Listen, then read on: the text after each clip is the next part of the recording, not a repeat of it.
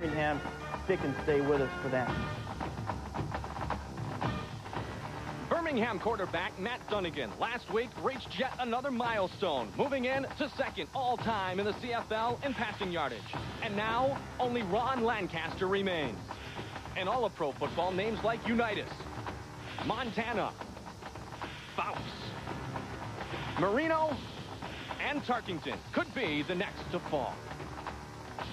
As you know, you accumulate yardage and you pass those folks and whatnot, you take some pride into knowing that, hey, there's some good people went before you. You know, when I'm out there, it's my office, you know, and I'm going to let it eat. I'm going to let it all hang out, and I get up in people's face, and I get excited. I'm a very emotional player. I know that I leave it on the football field week in, week out, do whatever it takes to win. And that's the way I've been for the last 13 years, and I want to play the game that way and just keep going till the wheels fall off.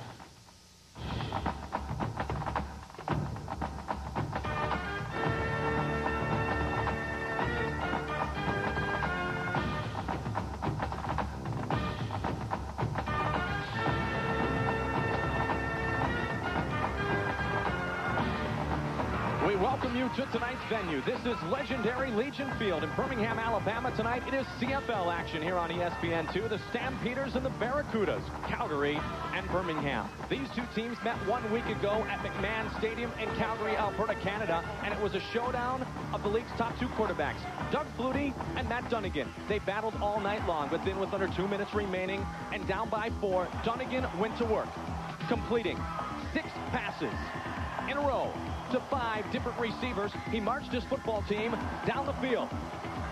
Calgary had not lost at home since 1992. Dunnigan's team had a -2 yards offensively up to this drive, and then with under 10 seconds remaining, he hit Eddie Britton, and the upset was official. Calgary was a loser at home to Birmingham. Hi again, everybody. Mike Goldberg along with the coach Mike Gottfried. And Mike, you talk about Matt Dunnigan. When Birmingham decided they were going to play in the CFL, they got Jack Pardee, and then Jack Pardee went out and got Matt Dunnigan. Well, Mike, Matt Dunnigan has a cannon for an arm and a quick release with the mentality of a linebacker playing the quarterback position. John Jenkins told me before the game, the offensive coordinator, that he's picked the system up quicker than any quarterback he's ever had. So tonight, I think he's going to see a lot of different coverages from this Calgary team. So it might be a different style of defense he's going to watch tonight. Well, unfortunately, we won't have the great matchup of quarterbacks we had 1 week ago. For the first time in his 4-year career as the quarterback of the Calgary Stampeders, Doug Flutie is out of the lineup due to injury. The 4-time CFL MVP who has really electrified the crowds at McMahon Stadium and around Canada and the U.S. And he is nice enough to join us live on the sidelines. And Doug, first of all, I know you went to Dr. Frank Jobe yesterday. What's the extent of the injury as you can tell? Well, he believes there is a tear of the muscle, and at some point I may need surgery for it. The question is, and we're talking about it, can I rehab it throughout the year? Can I keep throwing, keep playing, and get through this season? And then at the end of the season, talk about surgery. I don't know.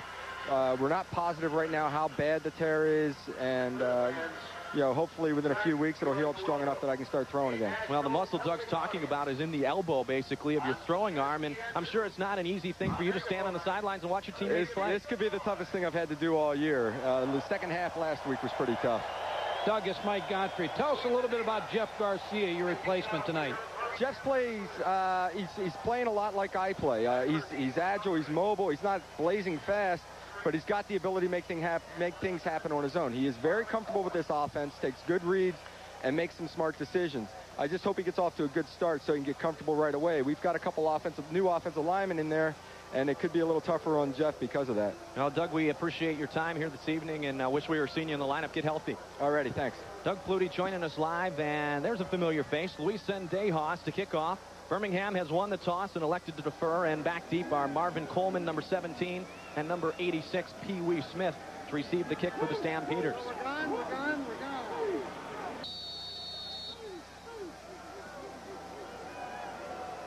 Stampeders with a record of 7-1, Barracudas 5-3, and we're underway. Taken by Coleman at the 18-yard line. Coleman moves to the outside, and he's brought down at the 30. Tackle made on the play by Drew David, number 32. Calgary offensively, really the man we need to focus on now is the quarterback, number 7, Jeff Garcia, Alan Pitts, Pee Wee Smith, David Sapunjis. 3 good wide receivers who Garcia will look to go to on frequent occasion. Now, Garcia is a man who comes out of San Jose State and did have good success in his limited time last week in a quarter of a half of football against this Birmingham team. The rookie making his first CFL start. Starts from the 30-yard line. And he will be rushing out of the pocket and working his way nicely, improvising for an 8-yard gain up to the 38-yard line. Brought down by Mike James, and James and his teammates on the play. Really the focus on the defensive unit of Birmingham is the youth in the backfield. 7 of the 8 DBs that you will see this evening are rookies. The man spotlighted up front, though, is number 56, Shawnte Peoples.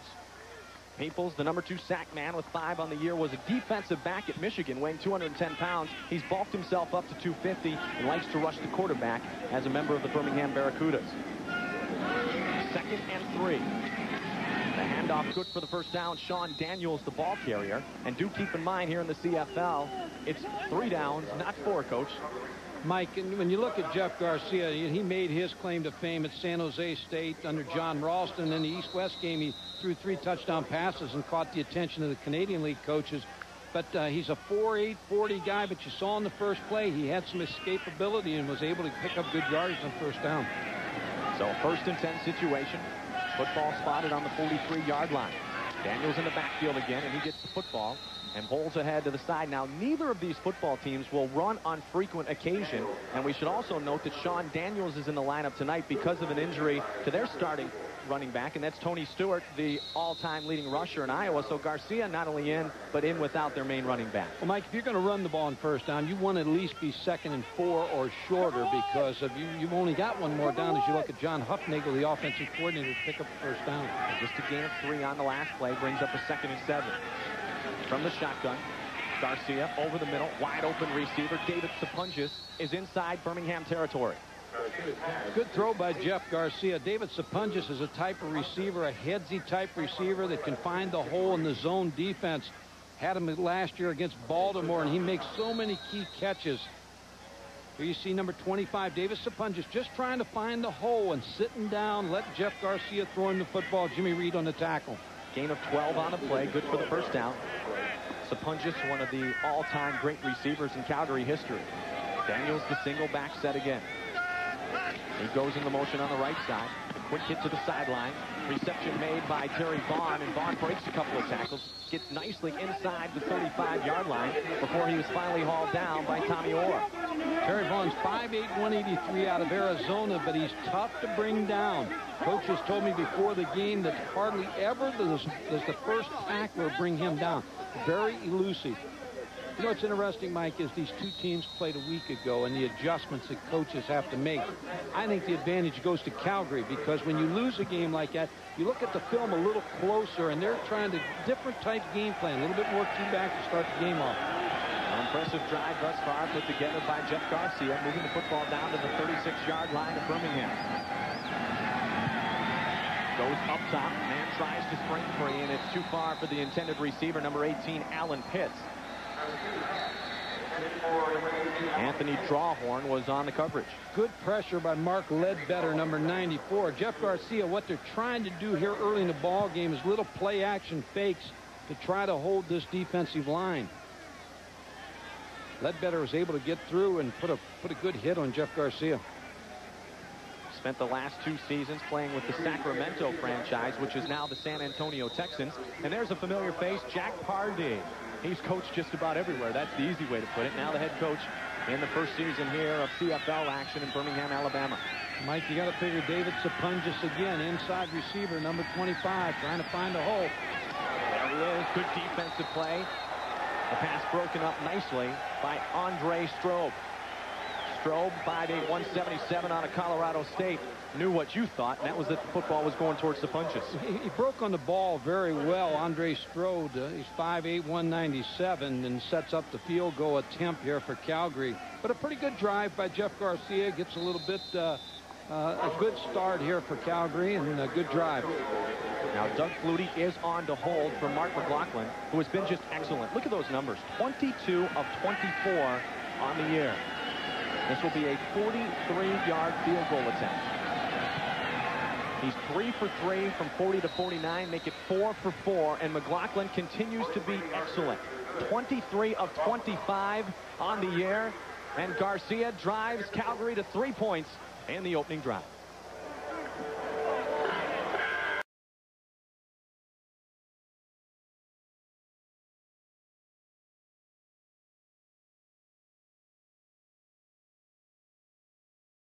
ESPN2's coverage of the Canadian Football League is brought to you by the Discover Card. It pays to discover, the card that pays you back.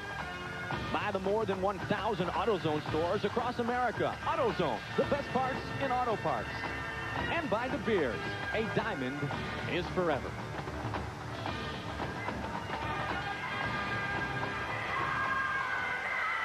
Doug Flutie still working it on the sidelines, speaking with David Sapunjis and the quarterback Jeff Garcia. And Flutie, I'll tell you what, he has brought not only some great gamemanship to the city of Calgary, but has really brought a signature of class to the whole CFL, Coach. Well, you know, when you have this ball game here at Birmingham, everyone was looking forward to Doug Flutie playing tonight. So a little bit of a disappointment for the fans. Birmingham in their inaugural season here in the Canadian Football League. Off to a pretty good start. Now, keep in mind, as you notice, there was no kickoff here. You can choose to not kick off in the CFL and start your football play from the 35-yard line, and that's what Matt Dunnigan and the offense of the Barracudas is doing right here. I thought I missed the kickoff. CFL, a couple of different rules. We'll go over them throughout the evening. Matt Dunnigan, we introduced you at the beginning of the show, works from the shotgun. Dunnigan on 2nd and 10, complete. Marcus Grant on the reception. Al Jordan got the hit. There's Dunnigan, number 16 in the middle. And a man to look for is number 68 tonight. That is Roosevelt Patterson. He has not played the tackle position. He's on the right side, 68 of your screen. He has not played the tackle position since his collegiate days in Alabama. And he will be matched up against a fine pass rusher this evening in Will Johnson of the Calgary Stampeders. Gain of 18, 1st and 10. Dunnigan with the quick hit. It goes incomplete. And setting up the defense for Calgary, Vaughn and Jordan with Knox is a good defensive backfield. And the man I was speaking of is on the left side of the front four, number 81, Will Johnson. Last year, he led the CFL with 17 sacks. He did not play last week or the week prior due to an injury. And so this is his first matchup this year against the Birmingham Barracudas. He'll work the youngster Patterson. Now Dunnigan double pumps, pass is complete. Marcus Grant again the receiver. And Al Jordan is the man who forces him towards the sidelines. Mike, what they did is they put all 4 receivers to the front side, and then the short side receiver was Marcus Grant. When you do that in the CFL, you're going to get a one-on-one situation here against Al Jordan, number 27. Ran the out route, picked up the first down. Pretty good call by John Jenkins. Marcus Grant, number 81, number 4 receiver in the CFL. 6 touchdowns on the year. He's averaging over 21 yards per catch. Now Dunnigan on 1st and 10. Goes to the other side of the field. Almost intercepted. Jason Phillips, the intended receiver on the play, and it went through the hands of Marvin Coleman. Well, Matt Dunnigan, as we said in the open, has a very strong arm. Can throw the ball from hash to hash to the wide side of the field. Has a great quick release also. John Jenkins says he's just picking up the offense, getting better every week in the run and shoot. Well, Calgary's defense had not allowed over 300 yards passing at all until last week in a single game when Dunnigan put up those 433 yards. 2nd and 10. Dunnigan with the pitch to the near side. Ball carriers Keith Woodside. And he will be just short of the first down marker. Little sprint option to the weak side, figuring they were in man coverage. Keith Woodside, number 31, recipient. There's the option. Down the line of scrimmage by Matt Dunnigan, kicking the ball out to Keith Woodside, trying to catch him in man coverage, and Birmingham's going to take a timeout and talk this one over. It's setting up as a 3rd and 2, 3rd and 3 situation after the carry by Woodside. All indications are Luis Zendejas on to attempt the field goal and tie this football game at 3 apiece. Jack Pardee, well, we know that from his days in Houston. Same here in Birmingham, does not run the football very often. A 37-yard field goal attempt for Zendejas, playing in his 2nd game as a Birmingham Barracuda. And his kick is good, and we are tied at 3. So Dunnigan completes a couple of passes. Zendejas comes in, and this football game is tied with 8:07 remaining in the first.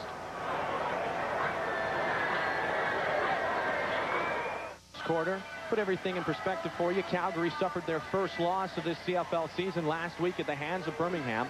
They have the best record in the Northern Division at 7-1. The defending Grey Cup champion BC Lions, number 2, at 7-2. You go over to the Southern Division, and that's where all the U.S. teams are based. Baltimore was a winner earlier today up against Toronto, so they moved to 7-3. Birmingham, a game less played, hoping to move to 6-3 tonight with the victory. Now, keep in mind one thing: you see less teams in the Southern Division. The number 5 seed in the North, when the playoffs come, will move to the Southern Division as they approach the Grey Cup to be played this year in Regina, Saskatchewan. Mike, go back to the decision that the Birmingham team made not to receive the kickoff. I would think in this game you'd want to receive the kickoffs because special teams is such a big factor with the wide field that I would want the ball on the kickoff. I'd want to try to return kickoff. Then Dayhoffs. It will be taken at the 19-yard line by Marvin Coleman. Coleman, a good return last time, and now he does it again outside the 40-yard line, still on his feet, finally hauled down at the 43. 25-yard return for Marvin Coleman. There's the numbers for Jeff Garcia. 2 of 4, 28 yards in his first drive that resulted in the McLaughlin field goal of 43 yards.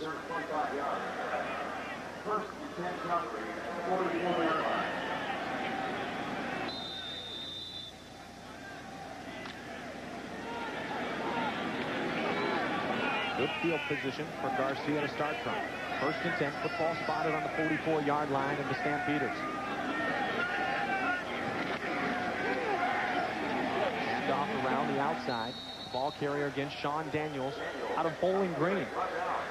And Tommy Orr gets the stop. Excuse me, Mike. Looks like what Calgary is trying to do on 1st down, because Birmingham is widening the defensive end so wide to rush the passer. They're going to try to keep them at home and run the football on 1st down to try to make them come in a little bit. As you look at John Hupnagel, former Penn Stater, the offensive coordinator.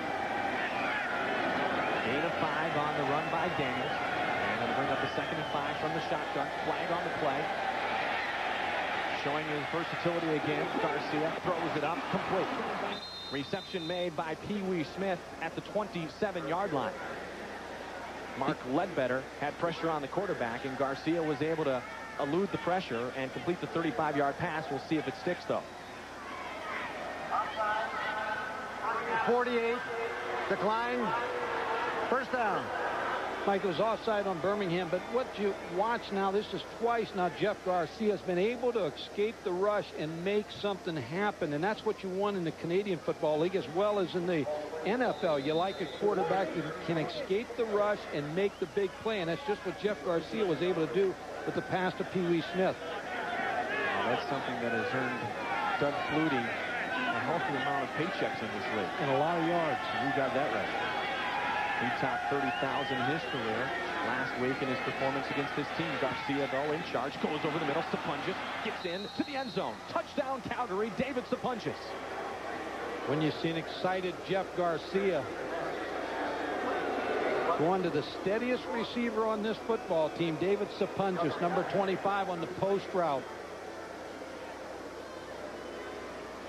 26-yard touchdown reception from Jeff Garcia to the ever-reliable David Sapunjis. And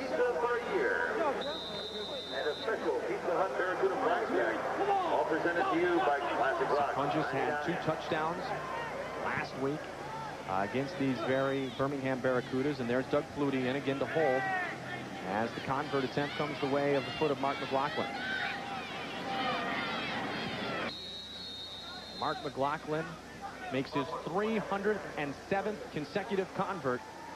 And Jeff Garcia has been very, very impressive offensively, giving Calgary the 10-3 lead. He had good zip on that ball. I mean, that was a good pass, very accurately thrown to Sapunjis, and you've got to feel good if you're Calgary, the way he's starting off.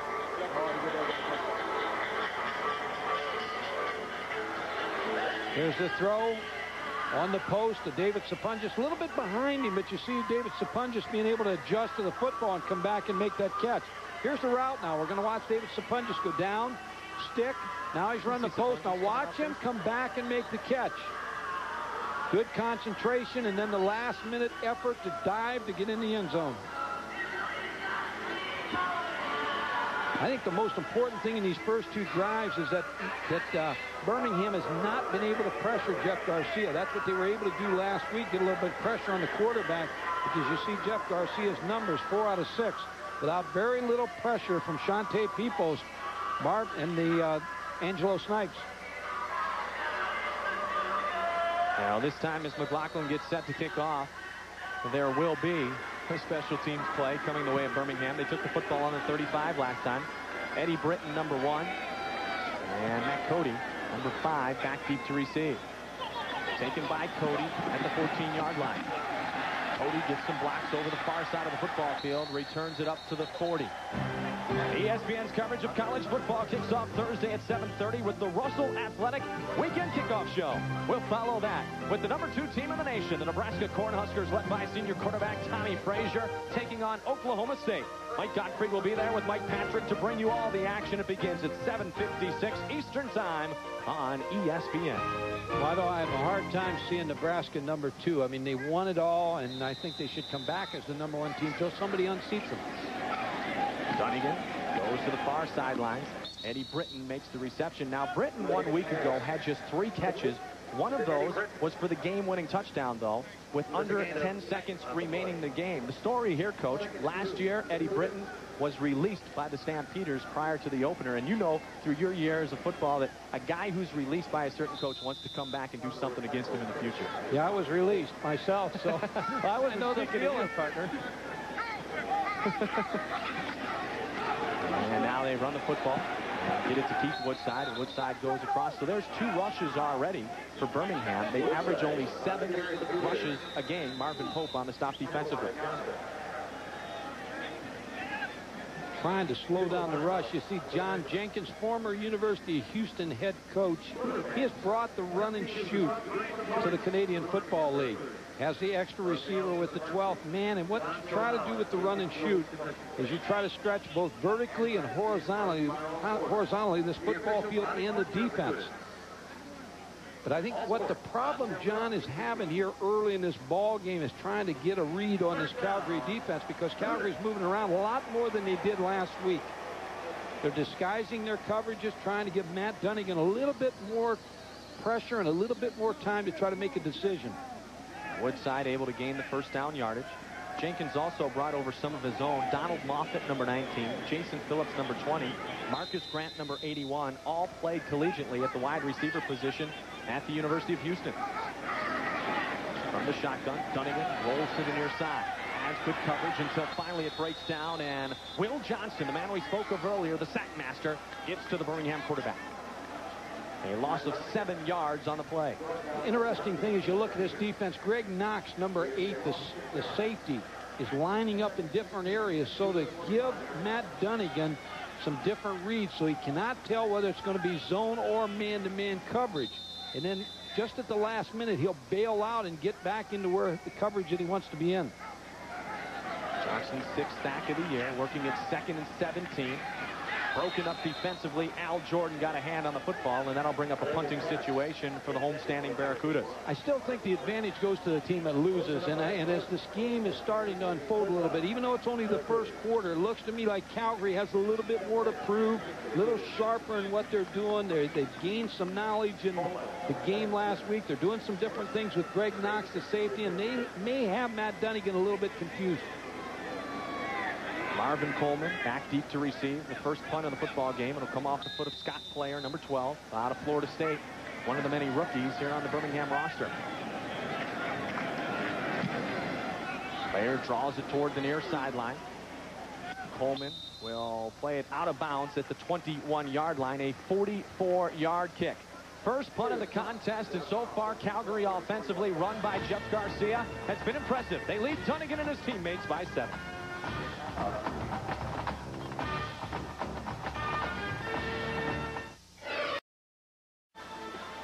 The man in the background with the glasses on right there is Wally Buono, the head coach of the Calgary Stampeders.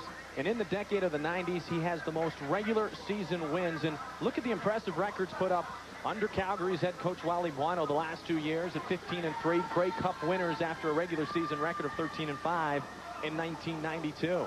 And indeed, you have to call what happened in the Western Finals 1 year ago an upset, as the BC Lions' Darren Flutie was able to get a last-second reception to give the Lions the victory over the Calgary Stampeders and Big Brother Doug.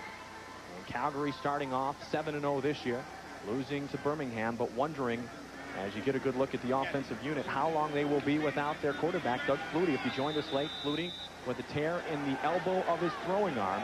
He is not in the lineup this evening. As far as the quarterback position, he has been on the hold for Mark McLaughlin, the place kicker. There was a holding penalty after the punt, so back in the deep in their own end, Pee Wee Smith trying to get Jeff Garcia out of trouble. It goes incomplete. Angelo Snipes is the defensive lineman that Calgary has to control. Now watch the running back, number 34. Sean Daniels, he's going to pick up Snipes, but he misses him. Now they're trying to help Bruce Beaton, the left tackle, because Bruce Beaton had some trouble with Angelo Snipes last week. So they're going to try to give him some help with the back, and sometimes Jamie Crysdale, the center, will come out and double on Angelo Snipes. Deep at the 11-yard line of Calgary, Garcia works at 2nd and 10. Dumps it off to the far side. Terry Vaughn on the reception, and Vaughn able to gain 3, maybe 4 yards at best. Fernando Thomas was right there defensively, along with Mike James. Big mistake by Terry Vaughn, because they had the screen set up, but he had to come back to the football and come inside. He had no chance to get outside with Fernando Thomas outside, so a mistake by Terry Vaughn causes the punt. Tony Martino to punt for the first time. The rookie out of Arizona, Eddie Britton out of Central State, number 1, back deep to receive. Special teams such a big part of the Canadian game because of the wide field. There's only 37 players on a roster. Defensive players got to continue to stay in the game, and special teams, a lot of big plays. Britton is set at about the midfield line. The kick forces him back to the 49. He fields it there. A flag on the play, and then another flag. I think we're going to have a hit from behind, but Britton has plenty of field to which to work. Only Martino to beat. Britton still on his feet, brought down at the 14-yard line. Great return by Eddie Britton. A 50-yard return. Finally, Steve Madison brought him down and avoided the touchdown. I think the first flag we're going to see in the Canadian Football League, Coach, you have to give the receiver of a punt a 5-yard cushion. And I think they invaded that 5-yard space.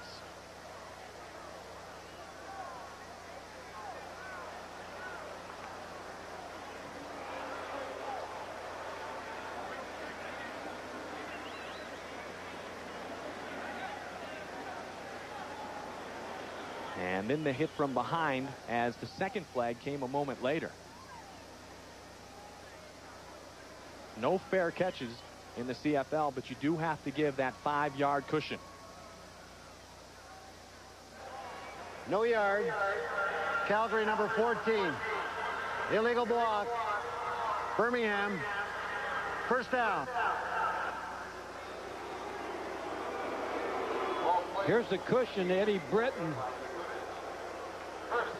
Now there's the block, but now he's able to get outside to get to the picket fence. You're going to see a real nice block. Now he just had to beat the punter, Martino, and he was able to stop him. Nonetheless, because of the hit from behind, a great return nullified. And now the pass complete to Ted Long, number 86 out of Oklahoma. He is brought down by Anthony McClanahan, a gain of 16 yards on the play. Ted Long's an interesting story out of Oklahoma. He had only 38 catches in his entire career at Oklahoma, so he's going to see a lot of catches here for the Birmingham offense in the run and shoot. He's a former high school running back. 9 catches for 92 yards last week against Calgary was his best outing of the year. And Matt Dunnigan, the quarterback out of Louisiana Tech, in his 13th season. And he's back in the South where he's from. Born in Dallas, and so I think he's enjoying playing and prolonging his CFL career in Birmingham. I think his wife's from Birmingham, and that had to really play a big decision in him coming to Birmingham. They decided right away, Jack Pardee and John Jenkins, that he was their quarterback. He's the guy they wanted to get.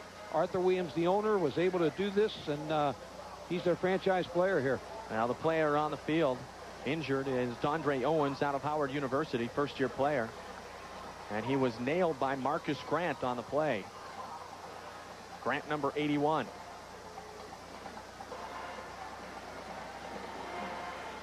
And then Long trying to gain the couple extra yards at the end. And now, thankfully, Dondre Owens is up and walking off the field under his own power. 10-3 our score, still in the first quarter, 2:32 remaining.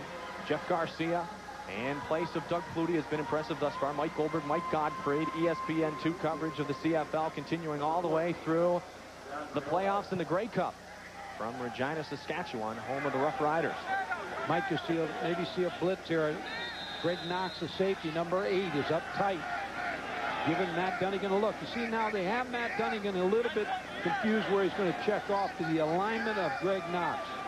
Knox in his 4th year out of Toronto. Dunnigan out of the shotgun. Dunnigan able to dump it off. Complete to Donald Moffat. And Moffat works it inside the 35 to the 34-yard line. A gain of 7 on the play. Knox, the man we spoke of, number 8, makes the stop. They're showing a lot of different coverages with Greg Knox.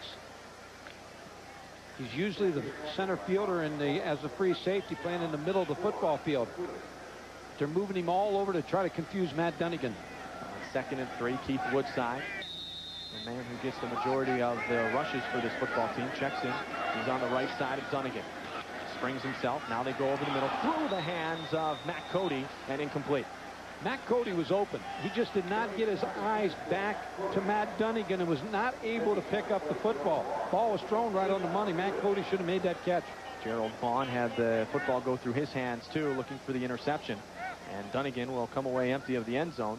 And Zendejas in to attempt his 2nd field goal of the contest. That's that strong arm of Matt Dunnigan. He has a cannon for a arm throwing the football. 34-yard field goal attempt. The first one off the foot of Zendejas from 45 yards. And the only points Birmingham has put up offensively here in the first quarter. A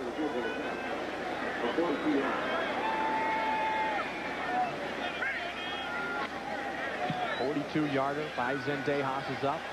And it is good. So Luis Zendejas, that's the reason they signed him. 2 for 2 on the night. And Calgary's lead cut to 4. 10-6 the score with 1:18 remaining in the first quarter. We're talking CFL, and on Monday we talk the NFL. NFL Prime Monday kicks off this Monday night at 7:30 Eastern Time with the season preview. Join Mike Tirico, Joe Theismann, and the newcomer Sterling Sharp for 90 minutes of what we can expect this season in the National Football League. Prime Monday, Monday night at 7:30 on ESPN. It's all ready to get going. College football got started this afternoon, and what a comeback by the freshmen, and the Michigan Wolverines get the victory in Ann Arbor, 18-17 over Virginia. Well, Virginia blew the 17-point lead, and Michigan with a new quarterback starting. They have Illinois next week. That'll be a tough game for them at the Illini. Simeon Rice, the great linebacker, loves to rush the quarterback, and he returns on a defensive unit of Lou Teppers, which last year was just outstanding. And they may have a better linebacker than Simeon Rice and Kevin Hardy. Now, both of those guys, there's not many teams that have 2 good linebackers like they do. Marvin Coleman and Pee Wee Smith back deep to receive for Calgary as the Stampeders lead 10-6.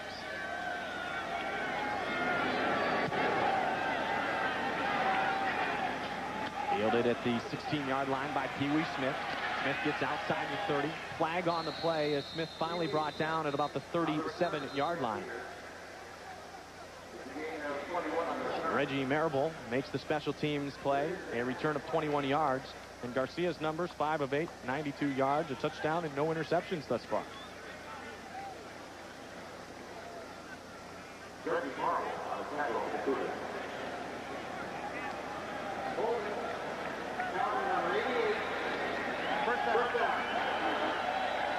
Number 88 is Vince Danielson out of British Columbia.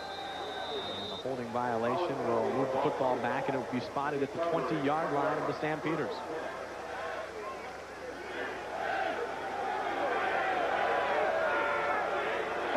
Garcia had the benefit of great field position when he put up the opening field goal and the touchdown pass to Sapunches. Backed off to the 20, working first down in traffic, complete to Sapunches. Sapunches out past the 35, breaks a couple of tackles. Finally, he's hauled down at the 42-yard line by Jimmy Reid. A gain of 22 yards on the play by David Sapunches. Well, it's a good call by John Hufnagel, because what you want to do for Jeff Garcia is slow the pass rush down and make sure you've got Angelo Snipes controlled. Now here's Angelo Snipes. They're going to have play action pass. You got beaten number 64 coming back. Now you got backs picking him up. You've got some help from your other guard. And now here's the fake. Jeff Garcia just sits back in there, finds Davis Sapunjas in the middle of the field for the big gain. From the 41-yard line. Garcia on the quick hit to the near side to Terry Vaughn. Vaughn breaks the tackle, and he gets near another Calgary first down as the final seconds of the first quarter tick away. Mike James makes the stop. Terry Vaughn the reception. And Calgary without Doug Flutie, after one quarter of play, leads the football game here at Legion Field. 10-6. Garcia thus far has been impressive.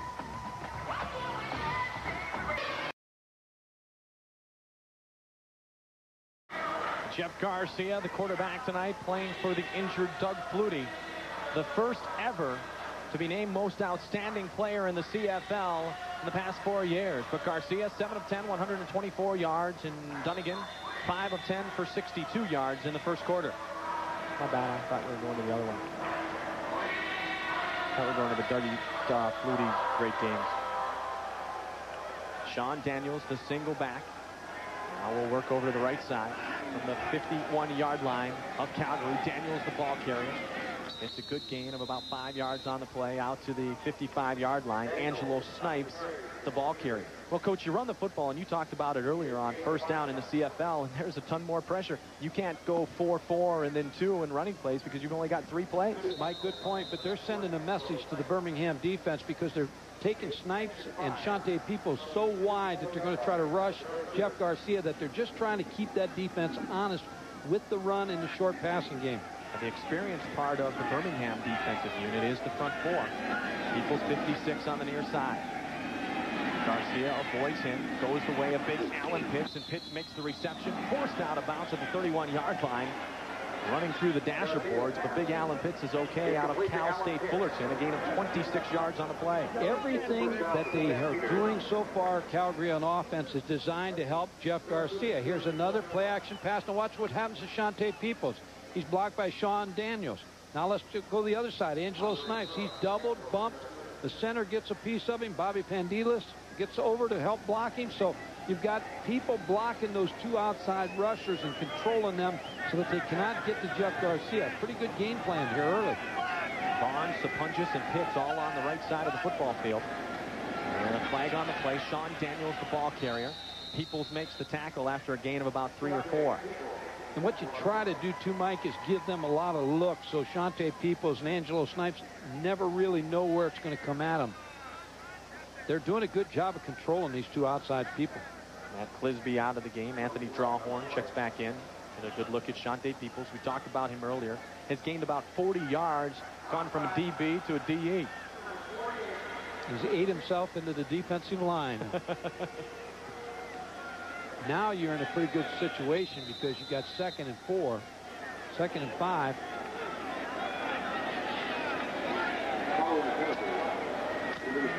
Should be first down, 1st and 5. Scoreboard's wrong. Down the field, you can see the yard marker. Indeed, first down. And working from just outside the 25-yard line in the shotgun, Garcia. And the flag goes off as too much time taken to get that play call. Mike, you mentioned earlier, not only are they without Doug Flutie, but Tony Stewart. They're fine running backs, so they're... Time count violation. Calgary number 7. Still first down. So that 5 they had there, they lost. Now it's 1st and 10 again. But without Tony Stewart and Doug Flutie, they're getting a lot of good offense in this first half. Ollie Buono has the puzzled look on his face, and justifiably so, as he's not sure in the future of Flutie.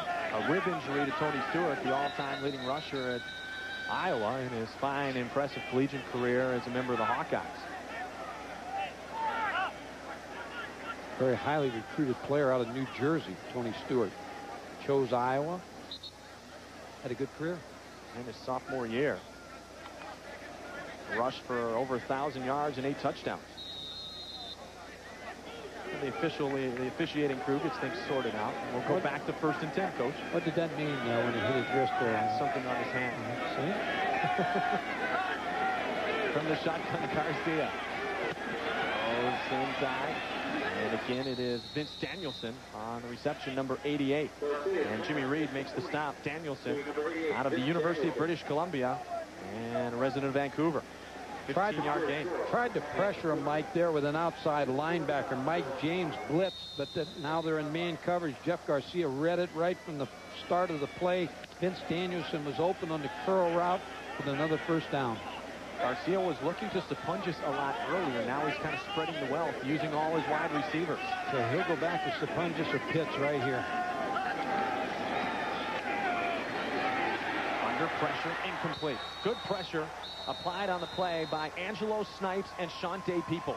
Well, we talked about the outside rushers. You've got to control them. And so far, until this play, they've controlled them. Angelo Snipes out of West Georgia College. See how wide they are? The wide alignment by the two outside defensive ends. Just able to knock Bruce Beaton right back into Jeff Garcia for the sack. Brings up a 2nd and 10. Football spotted on the 15-yard line of Birmingham. Vaughn and Danielson to the near side of the football field. Garcia looks end zone. Alan Pitts not tall enough. Good coverage on the play. 3 defensive backs of Birmingham were draped on big number 18, Alan Pitts. Andre Strode was right there, number 4. Anthony Drawhorn, number 7, right on Alan Pitts. Alan Pitts going to break down, run the post.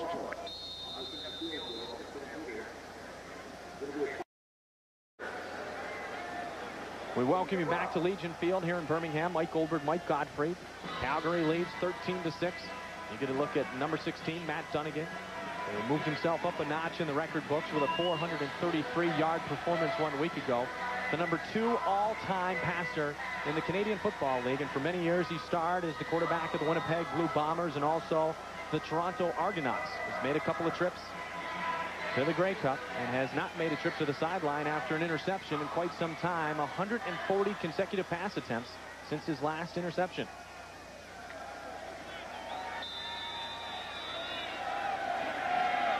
Keith Woodside in the backfield. Dunnigan moves to the shotgun position.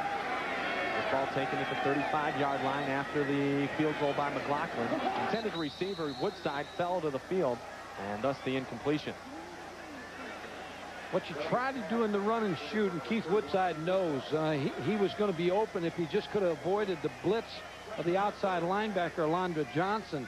But when you have a situation where they're playing a lot of man coverage, they're going to try to get Keith Woodside lined up versus a linebacker, and that's a mismatch in Birmingham's favor. 2nd and 10. Going over the middle, in and out of the hands of the intended receiver, as Kenton Leonard defensively was there on Ted Long. And just like that, you're punting again. So 2 plays and you're punting the football and your defense is back on the field. That's why I say conditioning is such a big part of the Canadian Football League games. And keep in mind, up in the northern part of our world, Calgary, Alberta, Canada, temperatures have been very mild. You come down into Birmingham, Alabama, you're the Calgary Stampeders, and you say, whoa, wait a second here. It's a little bit humid. We're not used to this up in the northern parts. And that's the idea Birmingham wants to do, is wear out the pass rush of the defensive linemen by getting a lot of plays off. They've been unable to do that the first half. Marvin Coleman and Pee Wee Smith back deep to receive the punt. It's going to be Coleman taking it at the 27-yard line. He retreats a bit and can't get out of any of the traffic. A 48-yard punt off the foot of Scott Player and virtually a return of a yard or 2. Now, I think the fans in Birmingham were wishing for 2 things. They were hoping to see Doug Flutie, and the coaching staff was also hoping it'd be a little bit hotter and a little bit more humid tonight. They were concerned about the weather because they thought they'd get an advantage, but you're right. The fans wanted to see number 20 tonight, but they're seeing a good effort by Jeff Garcia. Yeah, no question about it. Doug Flutie has matched up against Matt Dunnigan on frequent occasion, and there have been some spectacular concepts. And a lot of respect for both quarterbacks. They have it for each other. 1st and 10, football on the 26-yard line. Stampeders on the offensive again under Jeff Garcia. Garcia gives to Keith Daniels, and Daniels gets a couple of yards. There's a flag on the play. Last week was the 7th meeting between the 2 great quarterbacks Matt Dunnigan and Doug Flutie as the holding goes against. And this also includes a Grey Cup, won in 1992 by Flutie and his teammates. 4 wins for each team. Touchdown passes about the same. Numbers about the same. And the rushing yards, well, when these two guys get on the football field, coaches don't think about running the football very often. Matt Dunnigan said when he's watching a ball game with Doug Flutie in the game against him, sometimes he'll just drop his helmet and start cheering for Doug Flutie because he has so much respect for him. Craig Brenner was flagged for the holding on the play, marching Calgary back a bit. Calgary has not been penalized a lot this year. Tonight they've been flagged on 3 occasions that I can think of in the last about 10 minutes of football play. And all meaning that Jeff Garcia working from deep in his own end. Garcia completes the pass to the far side. And in a play like that, Coach, you can see how truly big and wide this CFL field is. You have so much room for which to work in the wings. You're right, Mike, and there's 2 purposes for that rollout. Number 1 is to bring him a little closer to the wide receiver, to the wide side of the field. And second of all, to move the pocket around. You don't always want your quarterback back 7 yards behind the center. You want to move him around because you got those 2 outside, Shante Peoples and Angelo Snipes, trying to draw a beat on him. So you want to move him around so he's not always at the same place. Terry Vaughn made the catch for 10 yards, so they cut the penalty off. It brings up the 2nd and 10. Garcia to work from the 26-yard line in the shotgun. Garcia over the middle to Punches, and he was hit immediately on the play. May have been just short of the first down yardage. Reggie Marable, number 30, made the tackle of David Sapunjas.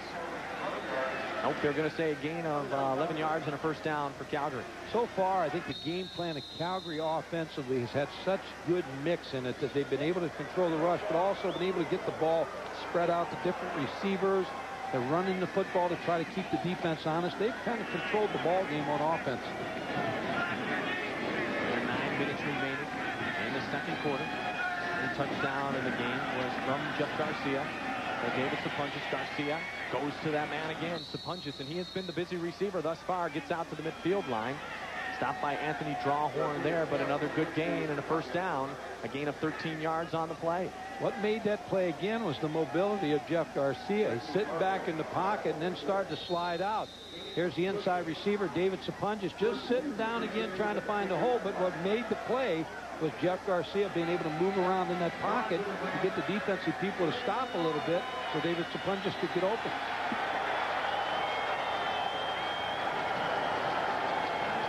All at the 50. Sean Daniels gets a good block. A gain of about 4 yards on the play. Sean Brantley there defensively for Birmingham. Sean Daniels out of Bowling Green, 5'11", 237. Trying to run a draw here against the linebackers. You're going to see both linebackers come right here to try to get some pressure on Jeff Garcia. But they've got the right call here just to give to Sean Daniels. Able to pick up a couple yards. But again, trying to keep the defense honest. Garcia has hit 8 of his last 10 passes. He goes to the air again, complete to Sapunjas inside the 40-yard line. What a target David Sapunjas has been, as Drawhorn has to pick up to him again after a gain of 15 yards on the play. There's some receivers that just have a feel for zone coverage. You see him break down, now just curl, make the catch, pick up a couple more yards, and move the sticks. David Sapunjas is not going to beat you with the long pass, but he's going to beat you controlling the football. Alan Pitts will probably beat you with the long pass, or Terry Vaughn. 6th reception of the contest for David Sapunjas, 98 yards. He has the lone touchdown. And Mike, when you're throwing all these short passes, eventually you're going to go deep. There goes Garcia, but this time it's up for grabs and in and out of the hands of Eddie Davis and Anthony Drawhorn. It's almost like those two guys avoided each other making the interception. I think Anthony Drawhorn had this interception. He was just sitting back waiting for it. Eddie Davis kind of knocked the ball away from him. But what you always tell the defensive back, go for it at its highest point. You see the mistake, he waited on the ball. Should have moved to the football and tried to make the interception. Well, last week defensively, Birmingham, knowing that Flutie's arm was hurt, really just tried to take away the short passes. There was that philosophy, hey, Doug, if you can throw the ball and beat us deep with that bad arm, go ahead and try to do it. Garcia's healthy, don't forget. And as you alluded to, Coach, watch for Calgary to set up that long hit. And maybe an Alan Pitts here. Pitts is such a good receiver and such a good target at 6'4". You know they're going to go to him eventually. Go up top against Sapunjas. Touchdown, Calgary. Catch. David Sapunjas, not Helen Pitts as we thought, but they go long, 40 yards for the touchdown. He works through Eddie Davis and Anthony Drawhorn for his second touchdown reception of the contest. You know, Mike, they set it up so well because David Sapunjas was just running curl routes all evening in the first half. They ran him on a takeoff, and he was able to get behind Eddie Davis, and the concentration that David Sapunjas has as a receiver is outstanding. A nice throw by Jeff Garcia. He's hot tonight.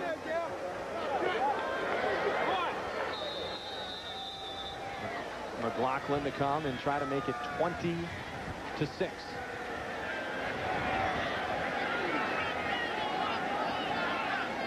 The converted, as they call it in the CFL. It's still a PAT if you ask me, folks. Flutie handles a bad snap. McLaughlin puts it through the uprights, and it is 20-6 Calgary due to the great efforts of the quarterback Jeff Garcia and what has turned out to be his favorite receiver tonight, David Sapunjas. Garcia finds the end zone again. ESPN Net Sport. A great opportunity really can land on your doorstep. As an independent delivery agent for the Detroit News and Detroit Free Press, you're in business for yourself with independence, flexibility, and the chance to earn up to $60,000 a year. To discover all that this opportunity delivers, just call 1-800-603-6017. Had they only sampled its precise handling, they might have named it Import Car of the Day. Had they just heard its quiet cabin, they might have named it Import Car of the Week. And had they merely felt its powerful engine, they might have named it Import Car of the Month. But they experienced all of the Nissan Maxima and named it Motor Trend's Import Car of the Year. See the sales professionals at Jeffrey Nissan to lease a 1995 Maxima GXE for $299 per month for 36 months for $0 down. David Sapunjas in '93 was the most outstanding Canadian, the first ever Canadian to record over 100 catches in a season. He led the CFL with 103, and he leads the attack of Calgary this evening. 2 touchdown receptions, 7 catches, 138 yards for David Sapunjas. Like a coach on the field. He knows what he's doing. He knows how to get open. We're going to look at David Sapunjas here as Jeff Garcia rolls to the left. David Sapunjas just runs down the middle of the field. Eddie Davis didn't see him, gets beat deep, and then you see the concentration of David Sapunjas bringing the ball in for the touchdown. Britton and Cody back deep to receive. It will be Cody to take it. And he has room. Cody works out outside the 40, tries to break the tackle there, and a good return out to the 42-yard line. Kenton Leonard on the special teams tackle for Calgary. This is a big series for Baltimore offensively. John Jenkins, I'm sure, would like to get in the end zone here before this 5:46 on the clock and get Matt Dunnigan back to a little bit more consistency. Garcia's numbers impressive already, over 250 yards passing and 2 touchdowns.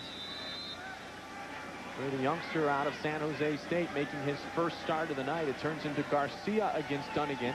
1 week ago, it was Flutie against Dunnigan, a rematch of a great upset win by Birmingham up in Calgary 1 week ago. Dunnigan on first down, and it is incomplete. The intended receiver had stepped out of bounds. Now Birmingham's going to try to work the short side of the field, work Keith Woodside and Eddie Britton. Trying to work Woodside against the linebacker. Birmingham only able to generate 64 yards of total offense thus far. Credit Frank Spaziani, the defensive coordinator, made some good adjustments in 1 week to give some problems to Matt Dunnigan. But John Jenkins, a very sharp football coach. He'll figure this out, what he's doing. They go via the ground. And the ball carrier, Ted Long, a flag on the play. Kenton Leonard was there defensively on his defensive back position in his 5th year out of Nicholls State. I wonder if we could get on to the sideline reporter, Doug Flutie, and find out the weather conditions. Well, they have been expecting rain in Birmingham. It was pouring in Atlanta, just 90 miles away all last night. And when the skies opened up, they opened up. And they just have here at Legion Field. I felt the wind coming in, Coach, and I'm no meteorologist, but I had a feeling it wasn't far away. I think you were close, though. I mean, you were close. You had it over in Atlanta, so it's here now. Well, I applied for all those weather jobs coming out of college, and then I couldn't get those, so I decided sportscasting Well, would be the next you're step. in a better job. There you go. Dunnigan, near side. Oh, big hit applied by Marvin Coleman. Coleman just drilled the receivers. Yeah, Jason Phillips, number 20. Jason hadn't been hit that hard since he was at Taft Junior College and at the University of Houston. Second down for the Barracudas. Still a gain on the play to set up a 2nd and 2 for Birmingham. They go to the ground and keep Woodside. Flag on the play. Woodside stopped, I believe, short of the first down yardage by Anthony McClanahan. It's going to be close. Woodside with the carry for the Barracudas. Our first holding call.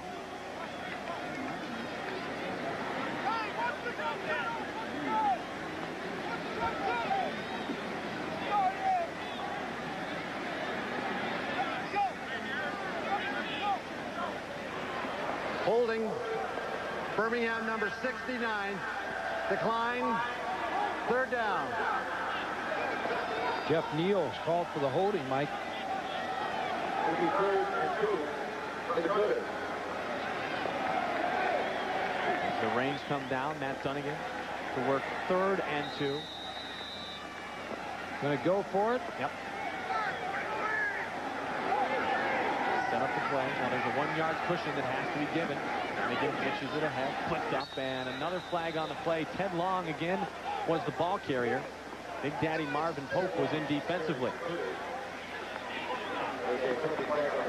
Reading something interesting this week, Mike. That the coaches in the American cities were complaining about the officiating. They felt like they favored the Canadian teams. And Dunnigan comes away empty one more time. Calgary leads by 14.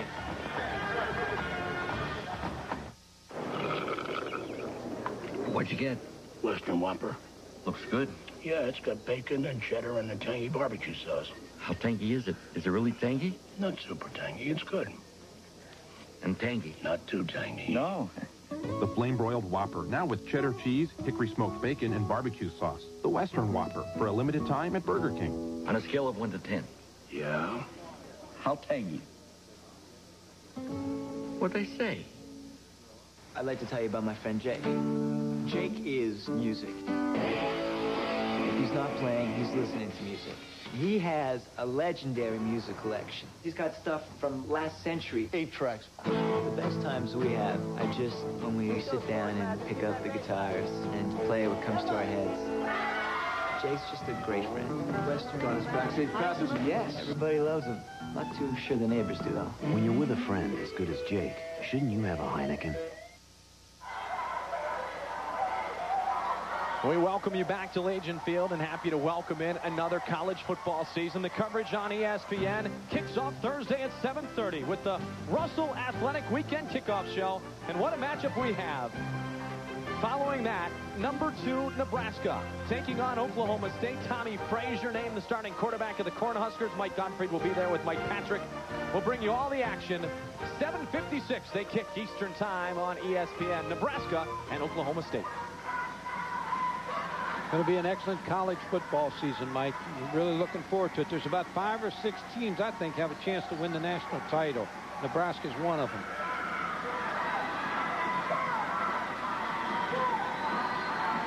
Jeff Garcia out of San Jose State has been impressive thus far. We get a good look at the Birmingham defensive player, number 56, Shante Peoples, and Angelo Snipes, 2 guys who like to get to the quarterback who have been held in check by this strong offensive line in the stance.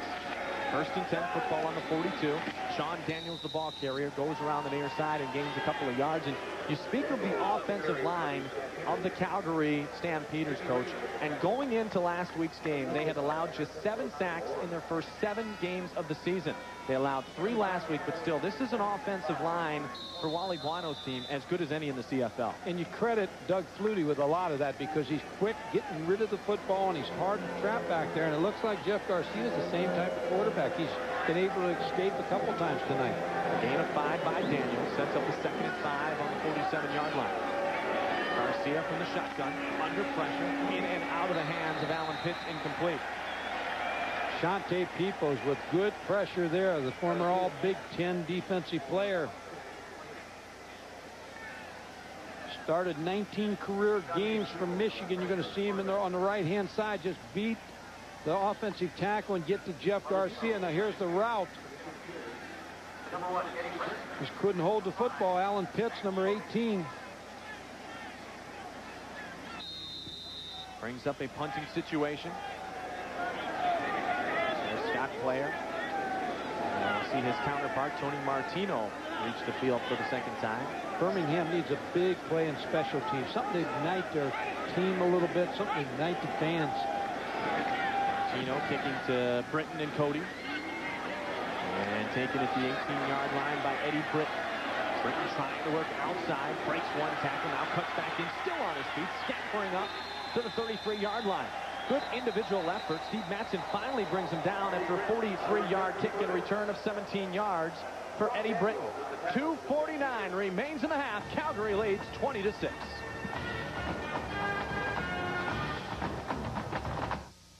This free video shows you how both... Art Miller, he gets things done. He's worked with police to fight crime in our neighborhoods. He wants to put more cops on the beat. Art Miller led the fight in Lansing to lower our taxes and help seniors stay in their homes. And now he'll do even more. People come before politics, and we're going to give government back to you, the people of the city of Warren. Art Miller. He gets things done.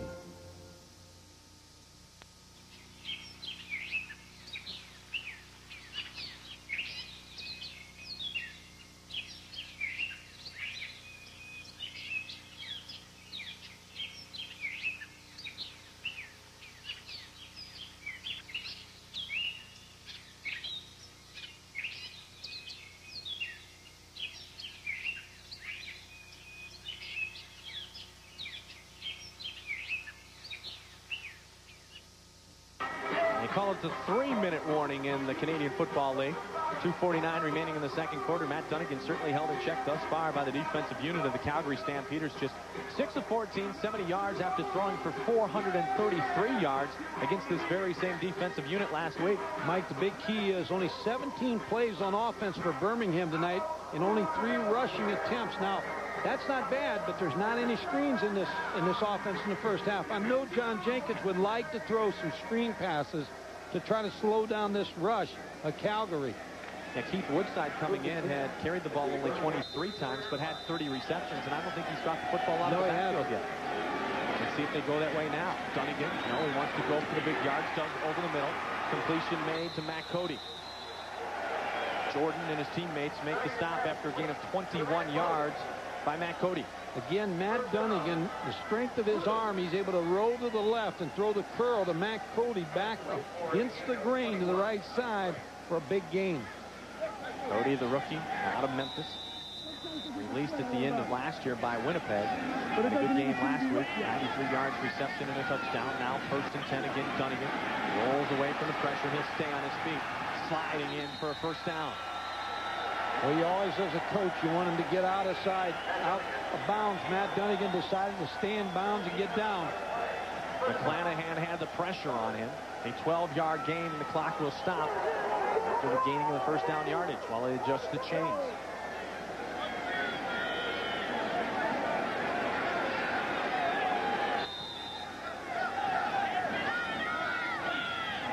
Dunnigan from the shotgun. Football spotted at the 42. Lots of time for Matt Dunnigan. Incomplete. Underthrew his intended receiver. Marcus Grant, number 81, out of Houston. They brought the safety, DeAndre Owens, number 14, to try to pressure Matt Dunnigan a little bit. The one thing you see different in this game plan tonight by Calgary is a lot of different blitzes, a lot of different stunts. Here's Marcus Grant, number 81, just not able to bring in the football. 2nd and 10 now for Dunnigan. Set up again in the pocket, knocked down in front. The defensive play made by big number 96, Shreko Zizakovic. Again, a change up on defense by Frank Spaziani with another good call. Here's the pressure again. Ball deflected at the line of scrimmage.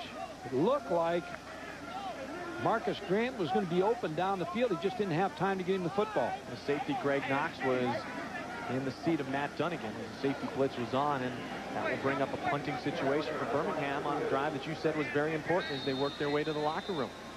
Birmingham is just not able to try to draw a bead on what Calgary's doing on defense, and halftime adjustments are going to be a very big key. Player just gets the kickoff, and there's the roughing the kicker indication flag on the play. The return will probably not matter, because I have a feeling Birmingham's going to keep the football. Well, I believe that's Mark Pierce that went in on the punt, and he didn't go in to block the punt. That's the first mistake he made. Second thing is you always try to take the ball off the punter's foot, and he's too high on this thing, and he just runs into Scott Player. Let's see if it is Mark Pierce, number 95. There's the kick. As you see, his hands are not down. He's got his hands way up in the air, and then he hits the foot. It is Mark Pierce. He did not come in with the right technique to take the ball off the kicker's foot. And you talk about a big break now. Circle this one for Birmingham. Jack Pardee. Yeah, Jack Pardee a bit frustrated to see his offense being stifled. They'll get a chance to work it with plenty of time on the clock, Coach. 1:55 remaining in the half. 20-6, Calgary with the lead. Football spotted on the 32-yard line of the Stampeders. Dunnigan checks off, completes the pass to Ted Long. Mike, here's where the big end zones help, too. If you notice, the end zones in the Canadian Football League, they're a lot bigger than the end zones in the National Football League or college football over here. And the advantage when you get inside the 30-yard line is that you've got a lot of room to throw the football. Direct goes Zizakovic, the man who knocked down the pass a moment ago, on one knee down on the football field. Zizakovic out of Ohio State in Weston, Ontario. He's a big guy, Coach. 6'5", 260. His brother Lubo was just traded, though. Brother Lubo, 6'8", the tallest man in the Canadian Football League. It's Frank Spaziani with a towel around him. He used to be at University of Virginia with George Welsh. He's had an excellent game plan here in the first half.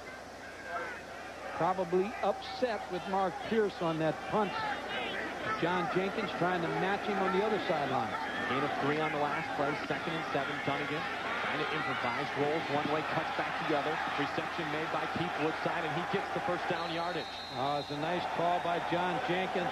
Brought Keith Woodside around like it was going to be that shovel draw again. You're going to watch this play. Matt Dunnigan's going to get the snap. Now here comes Woodside around. Now he rolls to the left. Now it's back to Keith Woodside. A lot of misdirection in there. The ball to Keith Woodside, and then good yardage after the catch to keep this drive alive. Marvin Pope finally caught up to him, but not until the first down yardage and a gain of 10. 1st and 10 from the 19-yard line. Dunnigan over the middle, in and out of the hands of the intended receiver, number 86, Ted Long. McClanahan on the coverage along with Don. Well, it's a big play for Birmingham right here with 1:16 on the clock. They need to score.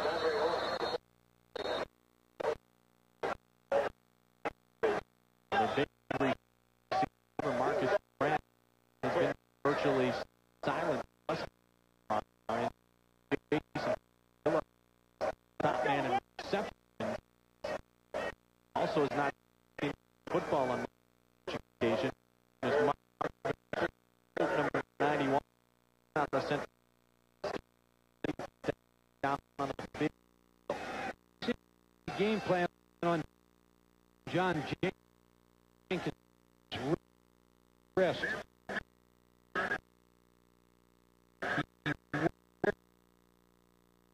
There's the game plan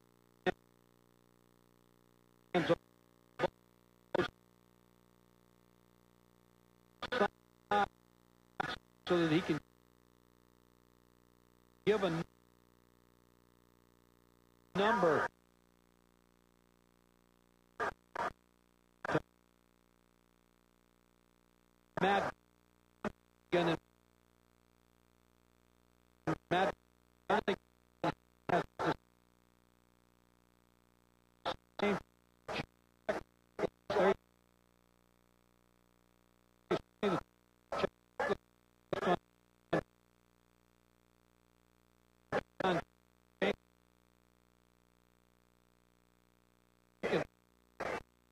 and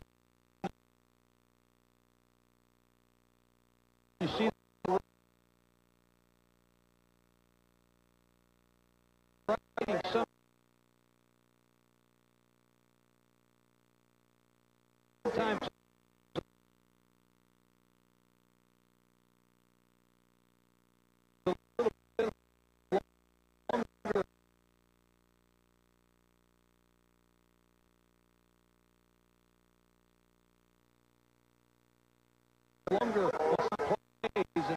When they're long like that, you just give a number to Matt Dunnigan. He can read it off his wrist and make the call. Birmingham, and Dunnigan works that quick offense. We won't call it really a no huddle. It reminds me of what Cincinnati did under Sam Weiss. They'll take their time and walk up to the line, but they'll never get into a real huddle position. They hurry up the offense, but it's not truly a no huddle, huh, Coach? I think they used the term muddle huddle back at Cincinnati, and I think they scrapped the muddle huddle. And of course, Sam's now down at Tampa Bay trying to get that franchise going. They came out of a great preseason, one of the best in the history of the franchise in Tampa Bay. How about the Eagles, Philadelphia Eagles? We got Todd Hallam here. His father works for him. He said they're going to the Super Bowl. And you said? I don't think so. Sports Smash and Reese Davis coming up at the half, along with our analysis of what we've seen in the first 30 minutes here at Legion Field. And what a shame for the Cincinnati Bengals to see Kajana Carter, the great talent out of Penn State, out for the year. And David Klingler got hurt. See, Wilkerson broke a finger the other night. So Steve Tovar's been hurt. They've had their share of injuries. David's little brother, Jimmy Klingler, the backup quarterback to Matt Dunnigan here in Birmingham.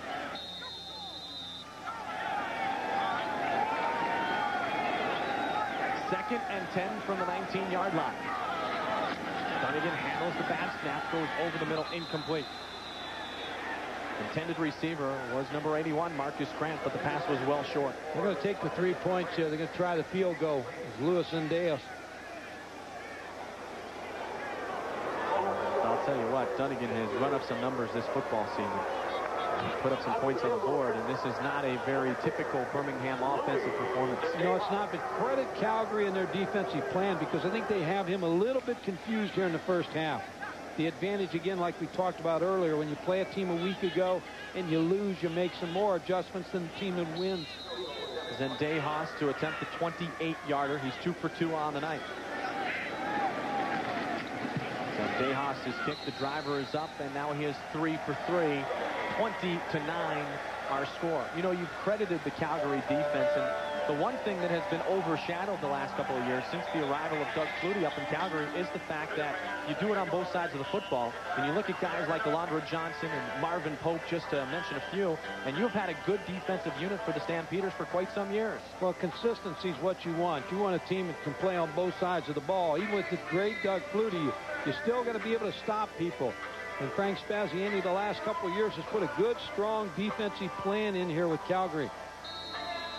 He would have liked that they got into that clubhouse without that 3-point zone. That field, again, that roughing the kicker on that punt will be something they'll talk about at halftime also. Garcia with still plenty of time for which to work. 1 minute and 5 seconds. Not surprisingly, he takes the easy one over the middle to Davis to punches. You know, you continue the talk of the defense of the Calgary Stampeders. In the first 7 games, they have allowed just 132 points, Coach. 18 points a game their opponents had scored on them, and that's not a lot of points in CFL style. No, especially when you look at the rules the way they really are for the offense. And just like in this last 3 minutes that we've had, this is an eternity of time on offense and against the defense. So you've got to play pretty good defense to shut people down in this league. Offense the focus right now for Garcia. Number 1 in the league coming in, averaging 37 points per game under Flutie, and Garcia just as impressive thus far. 15 of 22, 266 yards, a couple of touchdowns, and no interceptions. I think the key is the last one there, Mike. When you bring a quarterback in for the first time and his first game where he's the starter, and he has not made many mistakes tonight, and he has not thrown an interception. He brought his team back from a 10-point deficit last week at the Fan Stadium before the heroics performed by Matt Dunnigan. Throws behind Alan Pitts. He's able to adjust and make the reception. They spread you out so much on this field that you get some one-on-one situations, and there Alan Pitts was able to use his 6'4" frame to block out the defensive back and make that catch in the curl and keep the chains moving. Pitts just a couple of receptions here in the first half. We should note he came in 88 yards shy of becoming the all-time leading receiver in Calgary history. So we'll look for that potentially to happen in the second half for number 18, Alan Pitts. I'd say it's a good bet. He'll break that tonight. Well, he's working on it with that reception. Gain of about 15 on the play. Eddie Davis makes the stop on Pitts.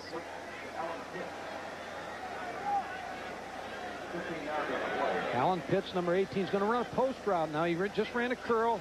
Little move inside, Now against Eddie Davis, who's 5'10", so you got a 6'4" receiver going against the 5'10" Eddie Davis. One-on-one. The favorite is Alan Pitts. He's got 50 of the 88 thus far. The top receiver in the CFL. Receptions now in 79 straight games. Punches on one knee, makes the catch. And he gets about 8 yards on the first down play. Mike James with the defensive play. Very patient drive by Calgary. John Huffnagel with the play sheet, making the calls, but it's a very patient drive with 20 seconds on the clock. They're going to try to get points on here. Maybe try to go to the end zone once or twice here before trying to settle for a field goal. 2nd and 2. First on the Mines.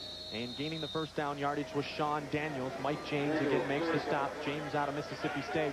Daniels, as Coach mentioned earlier, on his 7th CFL season out of Bowling Green. Played for the Falcons. Probably got one shot here, maybe 2 at the most, Mike, to try to get Pitts down the field, or Terry Vaughn to try to get him in the end zone one time. Clock running. Garcia looks towards the end zone, but not far enough. Stapunges, did he get the timeout called before the end of play? We'll find out. Well, the scoreboard clock shows no time.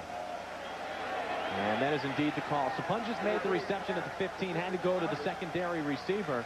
And Wally Buono's team dodges a bullet late, as Birmingham able to just come away with the field goal. And Calgary leads after one half of play, 20-9. Don't forget, we check in with the Sports Smash and Reese Davis after this. Jeff Garcia, impressive in the first half.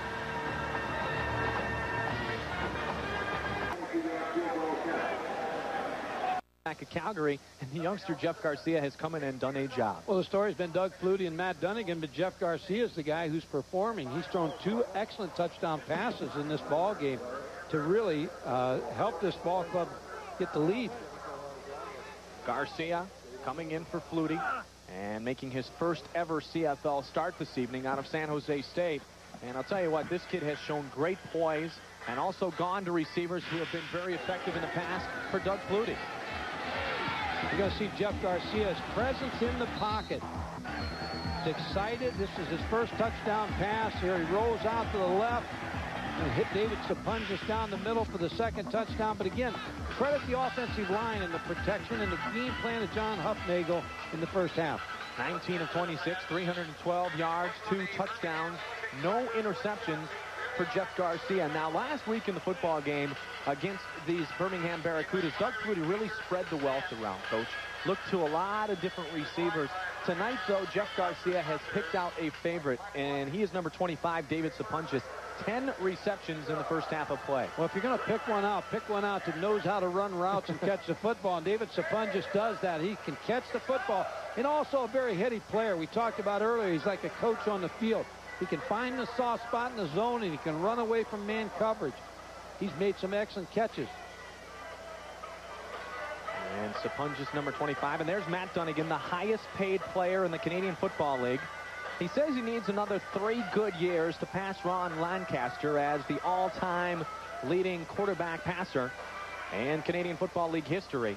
He signed a 3-year guaranteed deal with the Cudas, but has been frustrated thus far by the Calgary defensive unit. Just 9 of 21 for just over 104 yards, and yet to find the end zone. 3 field goals by Luis Zendejas, the only scoring for the Barracudas in the first half. I think, Mike, you'll see some adjustments by John Jenkins and Jack Pardee here in the second half. Now, they've got a little bit of a vision of what Calgary's doing on defense, so now the adjustments become paramount to move this football.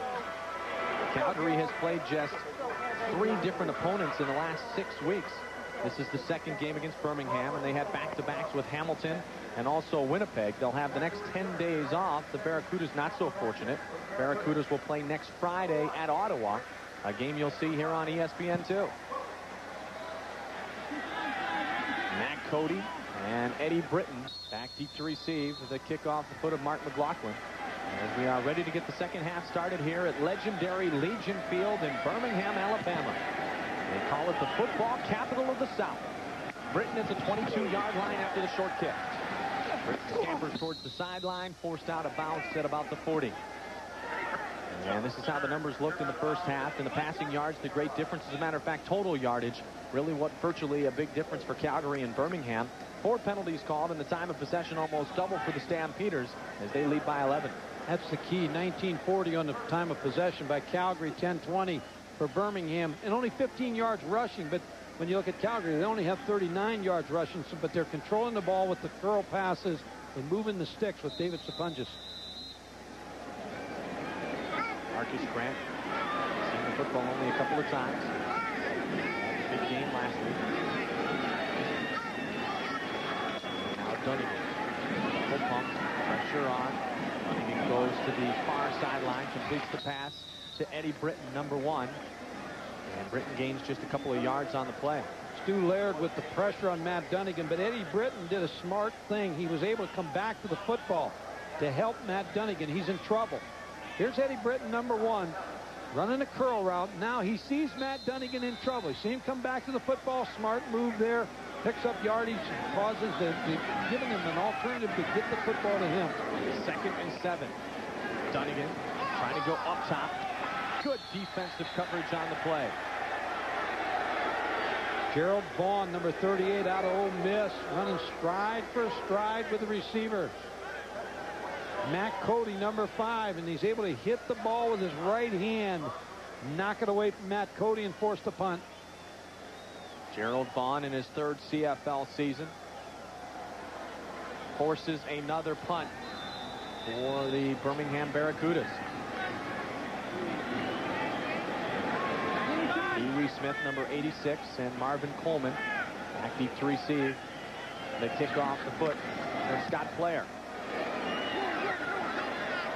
Taken by Smith at the 31, and he'll get just a couple of yards, about 8 on the return, a 34-yard kick. Mike David Sapunjas played such a big part in the first half, number 25.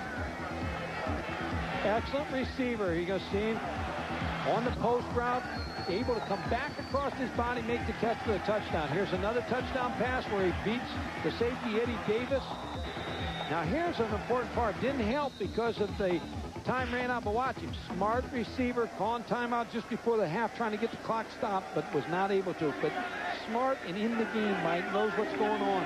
7 receptions, 75 yards, 2 touchdowns. Last week he has bettered those numbers tonight in just the first half. Garcia to use his feet. Scrambles up, gains about 8 yards on the play. Jimmy Reed chased him down.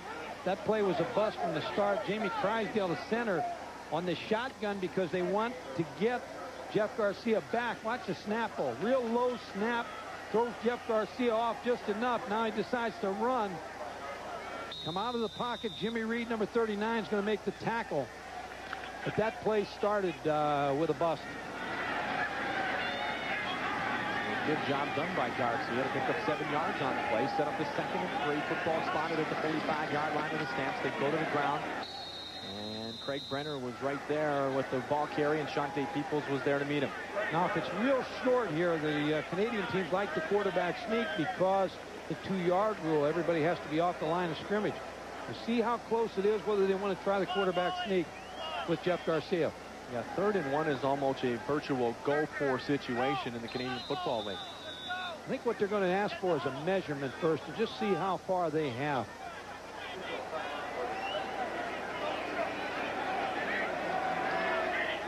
If you joined us late, an upset last week when these two teams met, Birmingham winning 31-28. So no measurement. They'll go right into the play on 3rd and 2. Guano is going to go for it. And quarterback Jeff Garcia. Should be a quarterback sneak. We'll see. Goes over the right side, jumps up, and appears to have the first down yardage. That's a good move by Jeff Garcia. Was able to go behind the right guard, right tackle, and leap over. Everybody else was trying to converge into the middle to try to stop the quarterback sneak. Birmingham with the win last week. Snapped a 27-game home winning streak by the Calgary Stampeders of McMahon Field in Calgary, Alberta, Canada. Their last loss was in '92 against Edmonton. It was also the first loss to an American-based team by Calgary.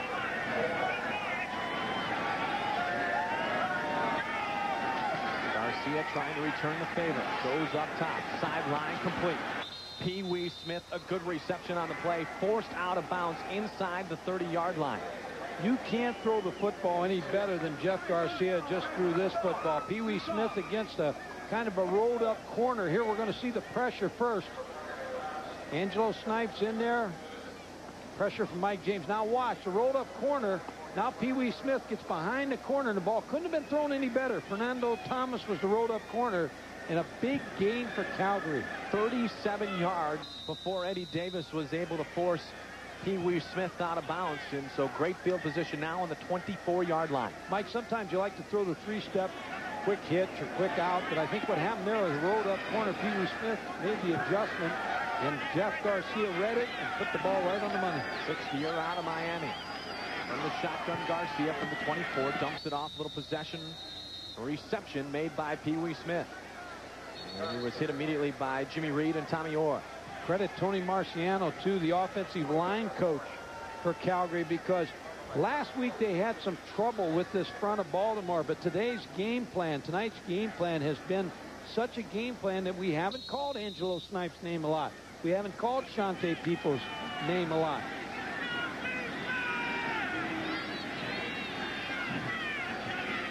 Remember, I mentioned earlier, great offensive line possessed by Calgary had allowed just 7 sacks in the first 7 games. 2nd and 6 play. Garcia under pressure, and as we speak of it, there he is. It's almost like the jinx. You talk about it, and that's what happens sometimes. Angelo Snipes with the sack. Played at West Georgia College. He had 12 sacks in 1 game in college. Number 91, Angelo Snipes with the sack. First signed with the Oakland Invaders. Played out in Oakland, and pretty good pass rusher. Beat Bruce Beaton, number 64. He's the number 3 sack man in the CFL. That was his 9th of the season, and a loss of 5 yards. Sets up the 3rd and 11 in the field goal attempt by Mark McLaughlin. Perfect on the night from 43 and 22. This one will come from 32.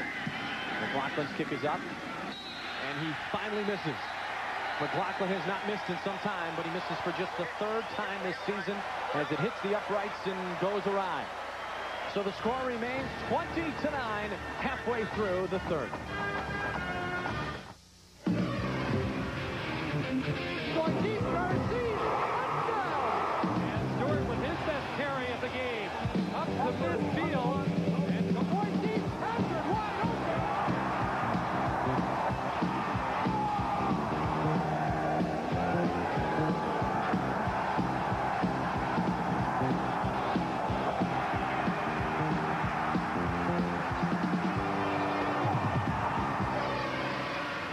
Summer's history. So what's on your mind? Football. Football. That dream where I show up for school naked. My jersey number. Her phone number. Hoops.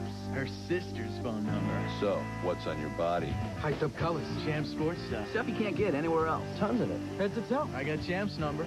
The best Nike, Adidas, Massimo, No Fear, Starter. Only at Champ Sports. Champ Sports? Champ Sports.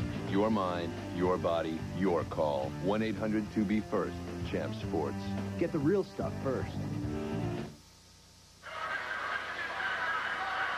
Calgary comes away empty. 9:52 remaining in the 3rd quarter. The Stampeders leading the Barracudas by a score of 20-9. And coach, when you get into a situation, offense is stagnant, team seems to be struggling a little bit, you try to pinpoint a certain play or a certain series that can kind of be a momentum turner, and maybe Angelo Snipes getting into the backfield, getting the first sack of the game, and Calgary coming away with nothing can be something that boosts the offensive unit of the Barracudas. I think you're so very right, Mike, because with the Angelo Snipes play, that forced a field goal attempt, and then, of course, the missed field goal, you don't move up by 14 again. Now the offense has to do something. Matt Dunnigan has to do something. And I think where they need to go with the football is to Keith Woodside, number 31. He's got to be more involved in this half. To see how they try to get the ball to him, because he's the guy you're working against a linebacker with. See if they look to number 31. This time down the field to number 81. The reception made by Marcus Grant out of Houston. 15-yard gain for Marcus Grant. Marcus Grant played for John Jenkins at the University of Houston, and he left early. Decided to come out and go into the pro football ranks, and they tried to talk him into staying. They told him he wasn't ready. He was driving a bus last year at Rapid Transit in Dallas. And he gets the football again.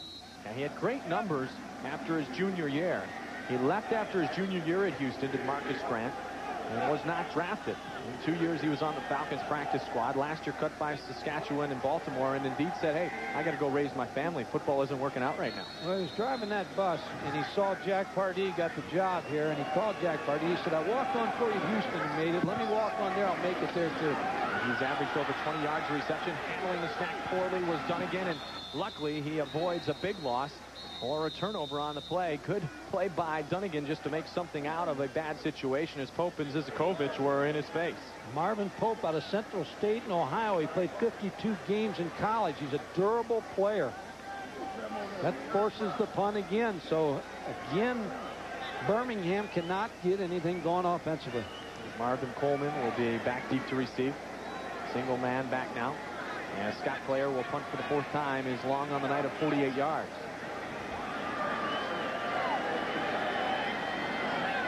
So dynamic offensively 1 week ago and so stagnant thus far tonight. Players kick towards the sideline again. And it goes out of bounds. It'll be spotted right about the 24-yard line. 8:36 remains in the third. Calgary is in control.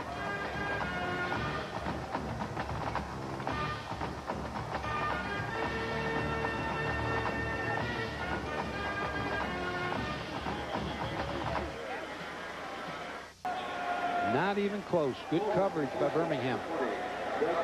Thus the 22-yard field goal attempt by Mark McLaughlin. He was good from 43 to open the contest scoring. McLaughlin's chip shot is up and in. A determined look on the face of the roster of Calgary tonight. Big Alan Pitts and his teammates in control at 20-9 and hoping to get control early in the season. Our crew in the studio. ESPN's coverage of college football kicks off Thursday at 7:30 with the Russell Athletic Weekend Kickoff Show. And then a matchup of the number 2 team in the nation, the Nebraska Cornhuskers, is they are led by their senior quarterback Tommy Frazier and taking on the Cowboys of Oklahoma State. Mike Gottfried will be there with Mike Patrick and will bring you all the action. CFA primetime on ESPN at 7:56 Eastern. And we'll have Jerry Punch with us also, the good doctor. Now, the good quarterback thus far has certainly been Jeff Garcia. Impressive numbers, 353 yards, 2 touchdowns. Dunnigan just 12 of 26 for 128 yards. Birmingham's got to try to force Jeff Garcia in that interception. They've got to try to change this game a little bit. Goes to Sapunchis for his 11th catch of the contest, and Jimmy Reed is there to make the stop.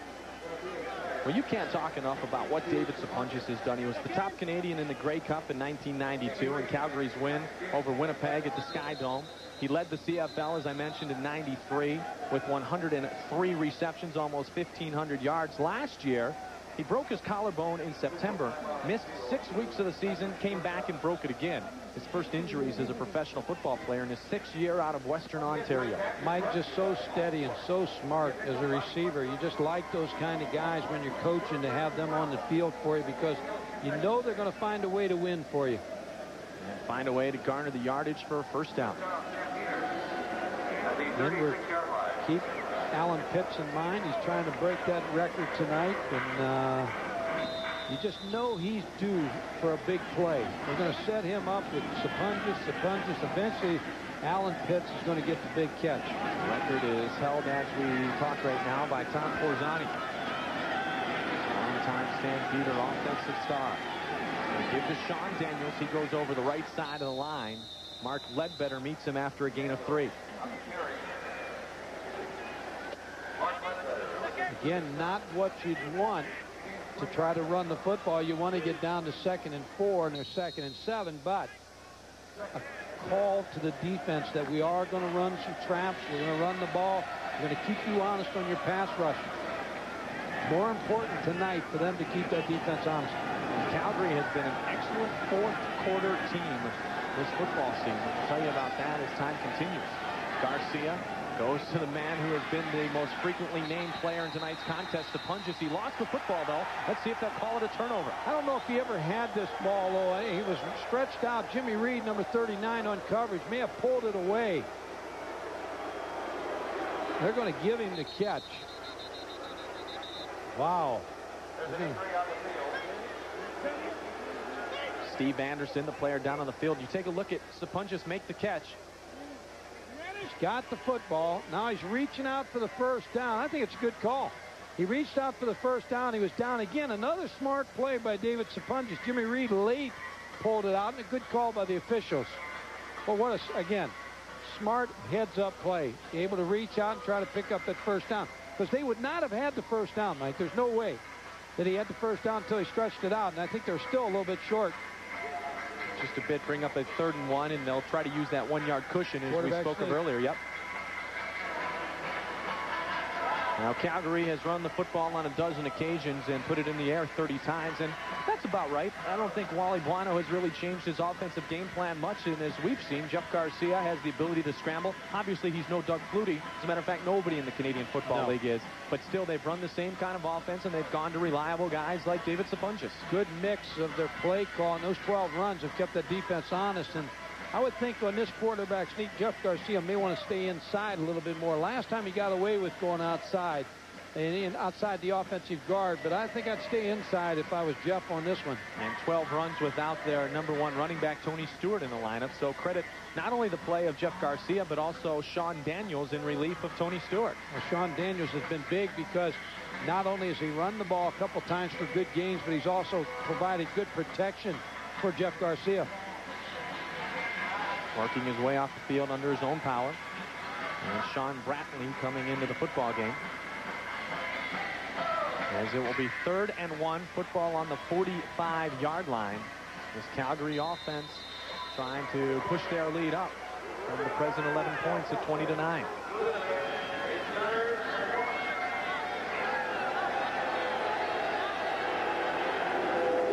Sean Daniels in the backfield. On the sneak, second effort will get the first down for the ball carrier, the quarterback, Jeff Garcia, met by Angelo Snipes. Someone, whether it was Angelo Snipes or Mark Ledbetter, got a little penetration there, which you don't want to see on a quarterback sneak, and made the hit. Let's see the penetration here to Jeff Garcia. Maybe he fumbled the snap, but it's Angelo Snipes. But the second effort by Jeff Garcia created the first down. Garcia went right over Jay McNeil, number 50 out of Kent State, the rookie offensive lineman. You try to tell a quarterback when a quarterback sneak, stay slow or stay as low as you can and keep your shoulders parallel and get that first down. From the 47 now, Garcia on 1st and 10. Scampers up through the pocket, has a blocker. Now he'll work to the outside by himself, and he is hit inside Birmingham territory by Tommy Orr. A gain of 17 yards on the keeper by the quarterback, Jeff Garcia. Mike, what else would you ask of your quarterback tonight? And he's run the ball. He's made decisions. Drops back here, knows that no one's open. He's going to tuck the ball away, and now he becomes a pretty good running back. Tommy Orr makes the tackle, but I have not seen Jeff Garcia make a mistake tonight. What's the rest of the league saying? He played air free. Yeah, what's the rest of the league saying? Thinking maybe they would get a break with Flutie out of the lineup, and they're sitting at home. Those not playing tonight, watching Jeff Garcia look equally as impressive. He gives the football to Daniels. Daniels goes through the middle, big hole, and near a first down. Tommy Orr there again, gain of 10 yards on the play, and it looks like another first down for the Calgary Stampeders. Well, John Huffnagel really has to feel good about his game plan tonight. He has protected Jeff Garcia. Sean Daniels has picked up for Tony Stewart. The offensive line is performing well. Sapunjas, Alan Pitts, Pee Wee Smith on the outside, Terry Vaughn. Everybody is picking up. When you lose a great player, everybody else has to pick the game up a little bit, and that's what's happening with Calgary. The offensive line doing their share of the yeoman's work. Denny Chronopoulos with a great block, bringing up that 9-yard gain and setting up the 2nd and 1. And on the keeper again, Garcia trying to gain Calgary another first down. Jimmy Reed, Sean Brantley there to stop Garcia on the keeper.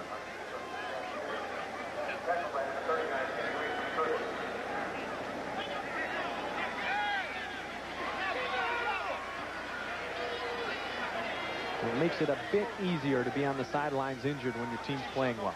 Yeah, and you're a part of that because you're coaching, you're help coaching Jeff Garcia when he comes off the field. Doug Flutie staying in the ball game, sees the plays called by John Huffnagel, so he can help Jeff Garcia when he comes to a sideline. Glenn Williams, the man you saw on the sidelines with the clipboard, the former Northwestern quarterback who played last year with the Posse of Las Vegas. Team since disbanded. So 1st and 10, football on the 35-yard line. Garcia under center. Steps up in the pocket again. He is met from behind this time by Sean Brantley.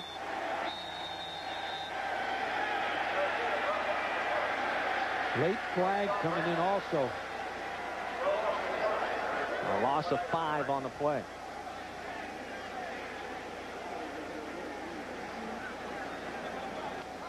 Penalty on the field appears to be against.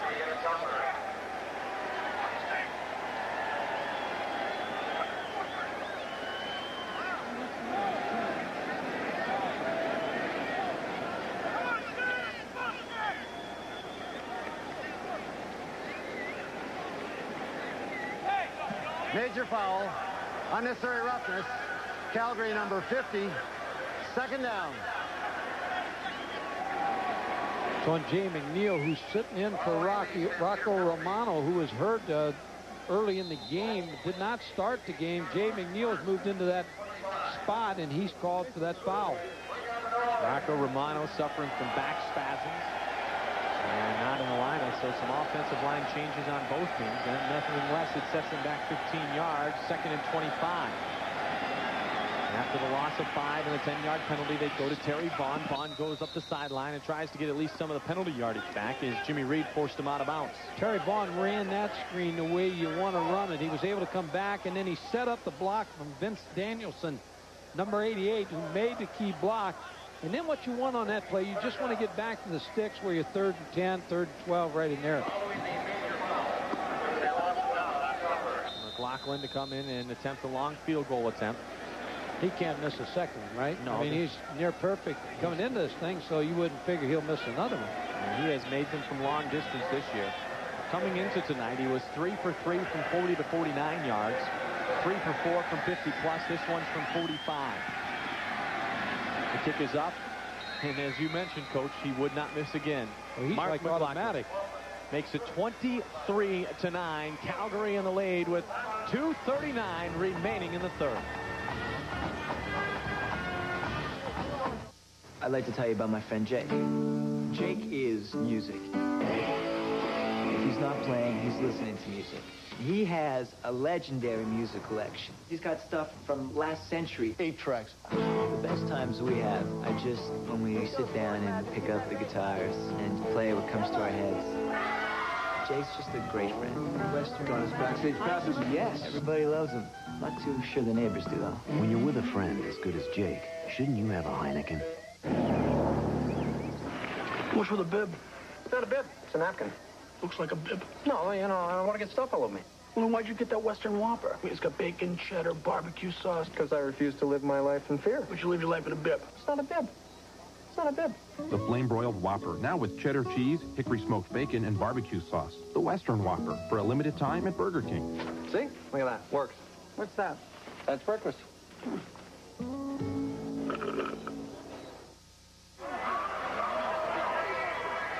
23-9, Calgary in the lead. All right, Coach, your star goes out. You got a young kid, Jeff Garcia, come into the lineup. Now, I want you to look at his numbers.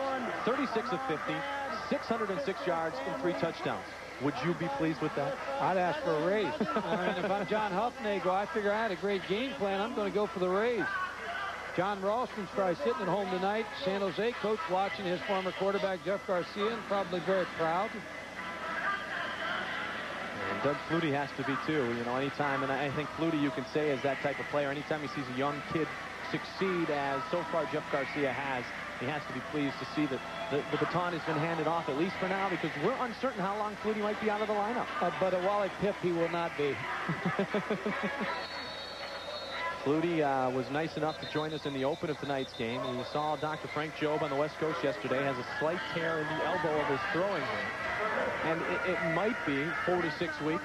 He might require surgery at the end of the season. Right now, it's pretty tight-lipped exactly what will happen. And I'm not so sure that Doug Flutie knows exactly what's going on right now with his bad arm. Mark McLaughlin, the short kick, taken by Cody. He has trouble handling it. Finally picks up the football, jumps over a defender, and now has room to run. Works to the outside of the field, still on his feet, and into the territory. Eddie Britton on the return of 34 yards. Raymond Biggs finally caught up to him. Matt Cody with a good return. He's going to get a good block by Eddie Britton, number 1. First of all, when the ball bounces a little bit, sometimes you outrun the coverage a little bit. Matt Cody sets up his offense in pretty good field position now. This is it now. I mean, Birmingham has to get something moving here offensively. As stale as they have been, though, Coach, you look at the scoreboard, it's 23-9. It's a 14-point deficit. You're right, and Matt Dunnigan is not going to be poor the whole night. I mean, he's not. It's been a combination of some drop balls, some good coverage, but there's the screen. And this defense of Calgary, as I mentioned earlier, frustrated Dunnigan and his teammates in the fourth quarter up until that drive last week. Eddie Britton makes the reception. And Marvin Pope to stop. They were a -2 yards in the fourth quarter before that game-winning drive that resulted in 6 straight completions to 5 different receivers engineered by Matt Dunnigan. Well, John Jenkins called a screenplay, as you see Frank Spaziani on the other side, defensive coordinator now, but they're going to try to use the screen a little bit like teams use the run. That's their running play. Movement on the line. Number 62, Freddie Childress, jumped before the play. Just look like they're out of sync. Again, they played a week ago, and they beat Calgary at their home field. And procedure, Birmingham, number 62, still second down. But they should have enough respect to the players for Calgary. They know they're going to come in here and try to get a win in their home stadium. So, but I think Matt Dunnigan's got to perform here, and he will perform. Now there's confusion again, way before anything happened. Well, the receivers Jason Phillips jumped all the way into the backfield of Calgary. Already, instead of a 2nd and 1, we're in a 2nd and 6 situation. You know, Jack Pardee was very, very volatile about his preparation this week, though, and telling his guys that prepare for Doug Flutie. Don't think we're going to have an easy time of it because Flutie might not play. Prepare for Doug Flutie and have the mindset that you're playing the best team in the Canadian Football League. You can tell them that all you want to, but when they see that Doug Flutie's not going to play, that's a little bit of a downer. And but you talk about an expansion team here. They should be ready to play every week. And they have an opportunity to be at least at the halfway point, tied with Baltimore. Now, Baltimore went to 7-3 tonight. And Birmingham, if they pull out a victory, go to 6-3. So they would at least go through the first half of the season, both at 6-3. Dunnigan, too high, but it goes off one receiver's hands and into another. On the reception was Jason Phillips. The football bounced off the hands of number 86. Ted Long, number 86, with a kind of a helping hand to Jason Phillips. And that may be the type of play that ignites this offense. Matt Dunnigan with a high throw to Ted Long, number 86, just a little bit off his hands. Jason Phillips again with good concentration to make the catch. And a gain of 17. Now they're looking towards Marcus Grant, throwing into double coverage and incomplete. Greg Knox, number 8, the safety, has had a whale of a game in that secondary for Calgary. Been in the right spot. He's getting the signals from Frank Spaziani, giving the signals to his secondary, lining up different places, trying to confuse Matt Dunnigan, and so far has been successful. 2nd and 10 now. Football on the 33-yard line of Calgary. Dunnigan tries the same play, and this time the receiver slips and falls. Matt Cody. He tried to spring it loose with the fake again, but Will Johnson was right in the face of Matt Dunnigan, and Dunnigan may have had to readjust his throw a bit. The Bluebirds are out. How fast they forget. 7 days. What have you done for me lately?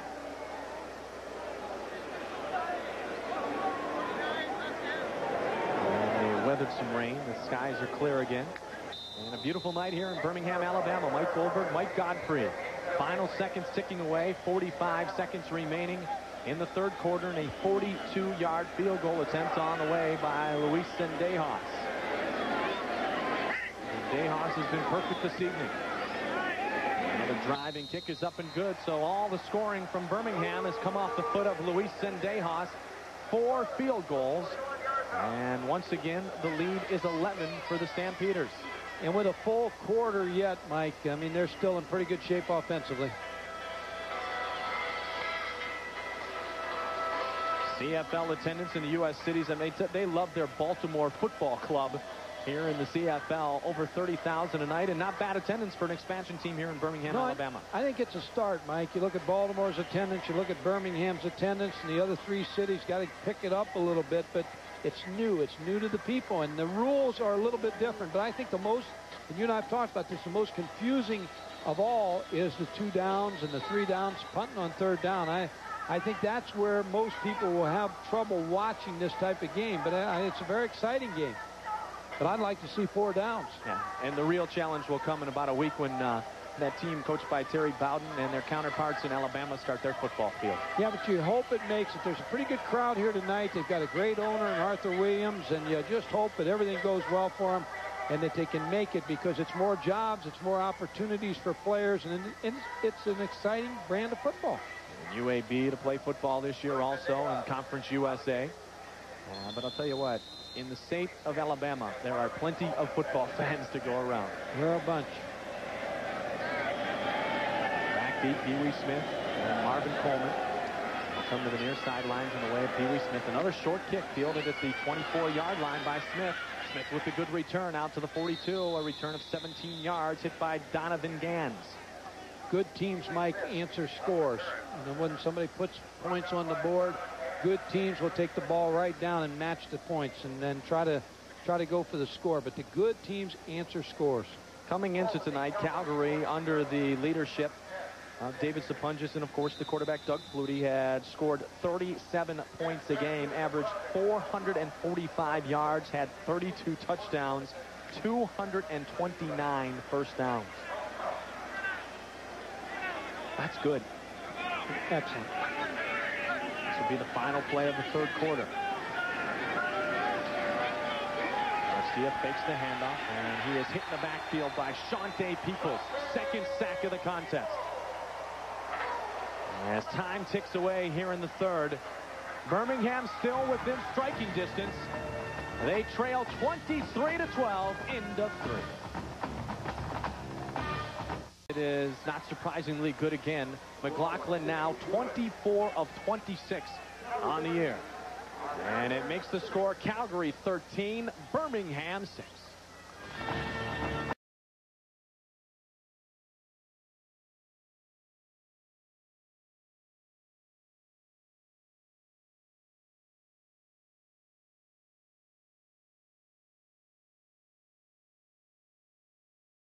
Calgary has been in control of this football game, but by no means do they have a commanding lead at 23-12.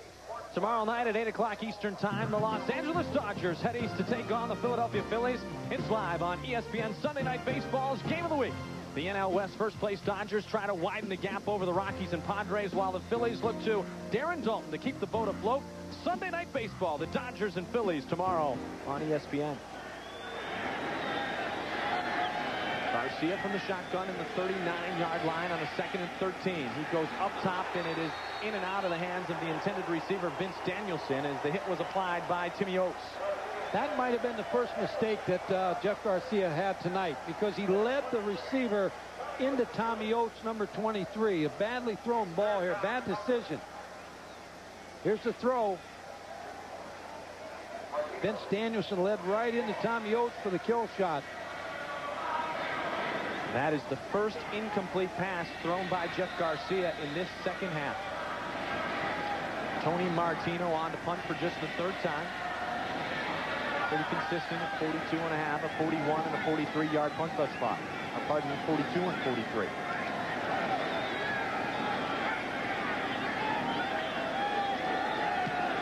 Martino. This kick will bounce in front of Eddie Britton.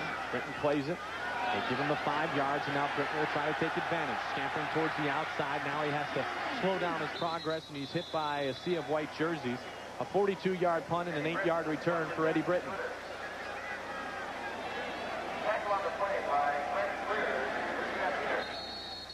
Matt Dunnigan looking to the clock. He knows he's at 14:08. 14 completions, 30 attempts, 153 yards, but has not been able to get his team in the end zone. He had 4 2-and-outs last week with that -2 yards before the game winner. Jeff Garcia was the counterpart at quarterback, and in the 4th quarter had rallied Calgary from a 10-point deficit. Speak of Calgary's defense, though, and really their offense in that same breath. The Calgary Stampeders football team has been dominant this year in the 4th quarter. They have outscored their opponents 81-15. I got a feeling, Mike, they're going to get a challenge here in the 4th quarter. Matt Dunnigan's too good to play and not get his team in the end zone. And when you look at it, as poorly as they played, they're only down by 11 with 14:02 on the clock. So I think Matt Dunnigan's going to get hot here and get this ball club moving. Dunnigan starts it off the right way. They go to the man you thought they should have been going to a long time ago. The running back, Keith Woodside. Well, he's against the linebacker. Now, Greg Knox made the tackle there, but you still pick up 5 yards. Keith Woodside's the super back for him. Out of the backfield, you're going to see Greg Knox, number 8. He has to pick up Keith Woodside, and it's a good tackle. Greg Knox has played an excellent football game tonight. Now, Dunnigan trying to go up top. Has the receiver with a step on him, but the football caught out of bounds by Marcus Grant. Good pressure again on Matt Dunnigan. Alondra Johnson. Good pressure. Kept that ball from being thrown on the mark. Marvin Coleman was on the coverage. Matt Dunnigan off the shotgun. Alondra Johnson, number 51, beats Tom Ram, the left tackle, number 55. Caused that ball to be thrown out of bounds. And another punting situation. Marvin Coleman back deep to receive. Scott Player, plenty of time, gets away a high kick. Fielded his 27-yard line by Coleman. Coleman not a lot of room to which to work, but he gets around the sideline and stays in bounds anyway. Now beats Player, and Coleman's off to the races. Nobody will catch Marvin Coleman, who returns the punt for the touchdown for Calgary. If this was college football, he'd be flagged right now for that new celebration rule. Marvin Coleman with a nice run. He did not have much room for which to work on the far side of the field. It looked like that the Birmingham players thought maybe he was out of bounds, and some of them gave up a little bit on the coverage. An 82-yard punt return for touchdown for Marvin Coleman.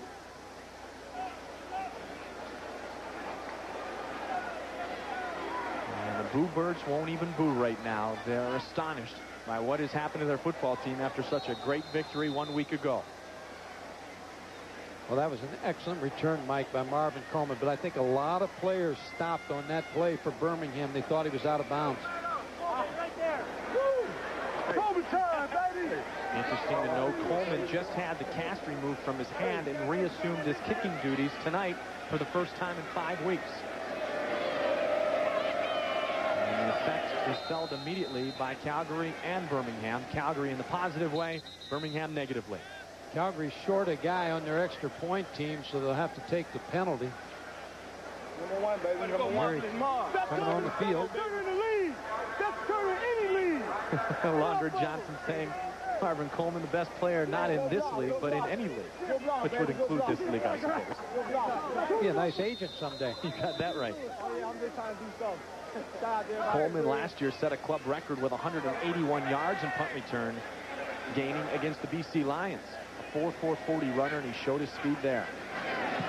So McLaughlin moves it back a couple of yards, but still is good on the convert to make the score. Calgary leading in a much more dominant fashion, 30-12. Coleman returns it 82 yards.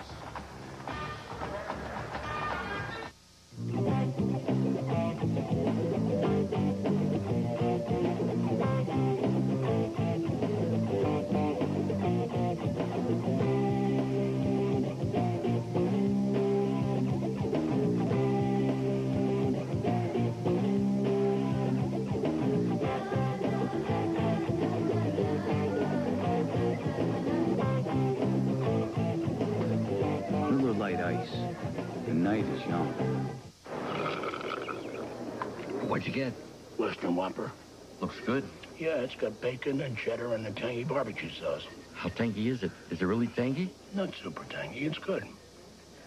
And tangy? Not too tangy. No.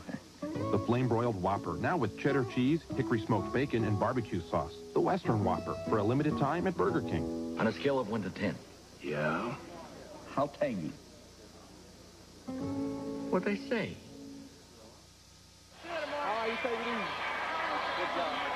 Second year out of Central State, Marvin Coleman, the hero of the moment. Big mistake by the special teams of Birmingham. You're going to first of all see bad angles right here as the players are coming down here. Bad angles. Now stop it right here.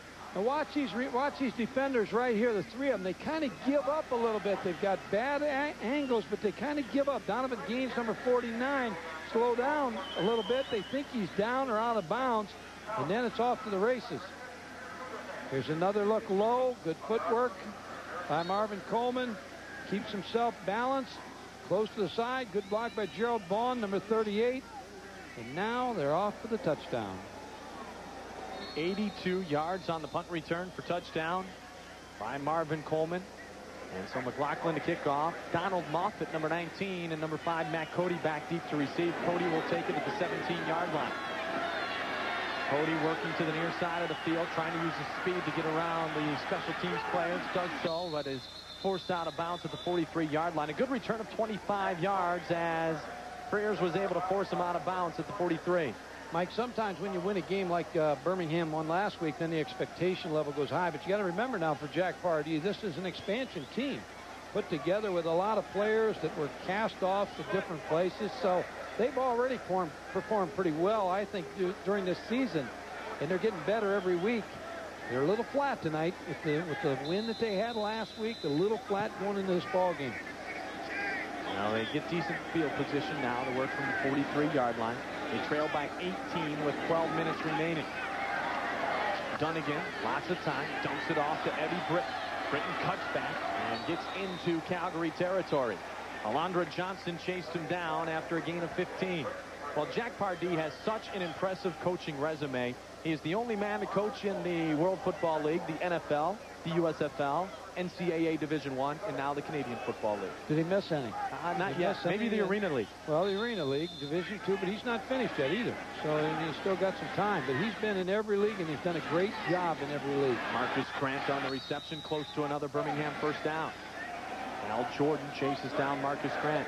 Good block by former Alabama tackle Roosevelt Patterson, number 68, to try to spring Marcus Grant, number 81.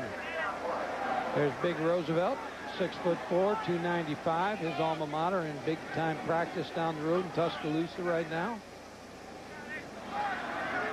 Facing a tough year. I think they've got a lot of talent. Very well could be 11-0, 10-0 when they get to play Auburn last game of the year. Flag on the play. Dunnigan works out of the pocket, scampers towards the sideline, has room, and finally steps out at about the 33-yard line. Marvin Pope was there to force him out. Flag on the play, as we mentioned, though. We'll await the initial signal. And it goes against Birmingham. And something good happens, something bad follows. This game's been pretty well officiated tonight. It's been a nice crew. They've done a nice job. As you look at Jack Pardee and John Jenkins, both excellent football coaches. Both understand the run and shoot and know it very, very well. Tiger Ellison, a high school coach in Middletown, Ohio, kind of invented the run and shoot offense back in the 50s. You mentioned this, and I don't want to say makeshift because that's not the proper team, but it's a team put together of a lot of players who weren't able to stick other places. 5 rookies on the offense and really 7 rookies on the defense starting for Jack Pardee. And that's why I say, you know, they had a big game last week. They won a big game in your expansion team, and they haven't handled it very well, but they'll learn that as they get a little bit older in this league. But credit Calgary. They lost, so they came with more incentive tonight. Without Doug Flutie, Matt Finley, one of their starting linebackers, and also without Tony Stewart. But Birmingham with Ted Long gains the first down. Mike, I'm going to say it right now. I'm not giving up on him. We could have a fantastic finish here. Yet tonight, Birmingham's got a lot of offense. If they just get untracked a little bit, they'll make a game of this. They're only down 18, still 10-18 to go, which is an eternity in the Canadian Football League. A gain of 20, 1st and 10.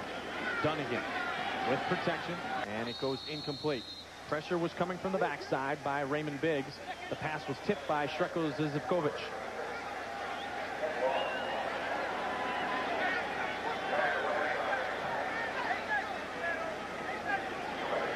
Good for about 3 or 4 plays by Shreko. Well, then it won't be so easy to say. The play-by-play guy just couldn't say it.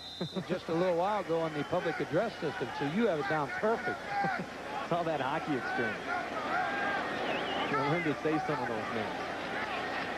Now Dunnigan Over the middle, incomplete. Will there be a flag? Yes. Alondra Johnson got a hit on Ted Long, and the flag flies. Definitely interference on Alondra Johnson out of West Texas State, number 51. Just ran into the back of Ted Long, kind of pushed him.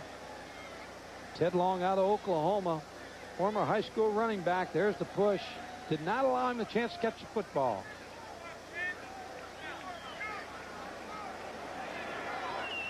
Calgary's been tough on defense inside the 30-yard line tonight. They have not allowed Birmingham the touchdown. Played great defense inside the red zone. Well, Dunnigan has to find the end zone right here. Under 10 minutes remaining, trailing by 18. Now work at 1st and 10 from the shotgun, ball on the 20-yard line. Dunnigan checks off to both sides of the field. Now he looks to the near side. Has the receiver, Jason Phillips. Phillips trying to break through the arms of a would-be tackler, but Marvin Coleman was there to help out. You look at these receivers from Birmingham, they're all small receivers. Eddie Britton, 5'10", 165. Grant, 5'9", 176. Jason Phillips, 5'8", 170. But they're guys that can make catches and speed, that they can stretch the defense down the football field. Gain of 5 on the play. 2nd and 5. Ball on the 15. Dunnigan now works back. Dunnigan still looking for someone to spring open. Goes end zone, almost intercepted. Al Jordan defensively almost picked off the Dunnigan pass. Mike, there's a time in the game where you've got to go for it. I think they've got to go for it here. They've got to try to throw the ball and get the first down. They cannot afford a field goal here with 8:58. Good pressure applied by Big Daddy Marvin Pope, number 91. They just need to gain 5 yards. It's off the side, down. And now working his way to the field, number 96, Shreko Zizakovic. He's testing me. And there you see number 91, Big Daddy Marvin Pope, one of the favorites in the city of Calgary, Alberta. Central State graduate. They put a lot of good football players in the Canadian Football League.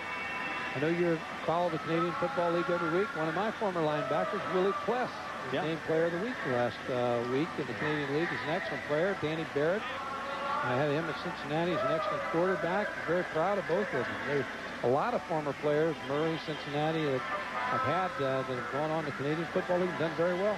Willie Pless is as good a defensive player as there is in the CFL. Plays for the Edmonton Eskimos. And really, you come into Edmonton and you play defense, you have to remember the great defensive units. Everybody talks about what Warren Moon did in his days in Edmonton, but it was also a great defense led by a friend of ours who does the games here on ESPN, Danny Kepley. And back when they were winning championships, they were doing it with defense. And so Willie's in great company to play the kind of defense he does, Coach. Willie was the best linebacker I've ever coached, and he just had a nose for the football, made a lot of plays for the University of Kansas. We talk about the best defensive players, linebackers especially. Willie Pless comes to mind, and Alondra Johnson, number 51 here for Calgary. Those guys seem to always battle for supremacy in the defensive ranks in the Western Division of the CFL. 3rd and 5, big play for Dunnigan and his teammates. He goes towards the end zone, and Eddie Britton. Britton makes the reception, yes or no? They're going to say he was out of the back of the end zone. Coverage on the play by Marvin Coleman. Just hung the football up a little bit too long for Eddie Britton. And off walks the offensive unit of the Birmingham Barracudas. Barracudas look towards Britton. He just couldn't keep the foot in. Marvin Coleman with good coverage. I don't know if he hit Britton a little bit too soon there before the play, but good coverage. Nonetheless, Birmingham comes up empty. Calgary will have the football when we come back.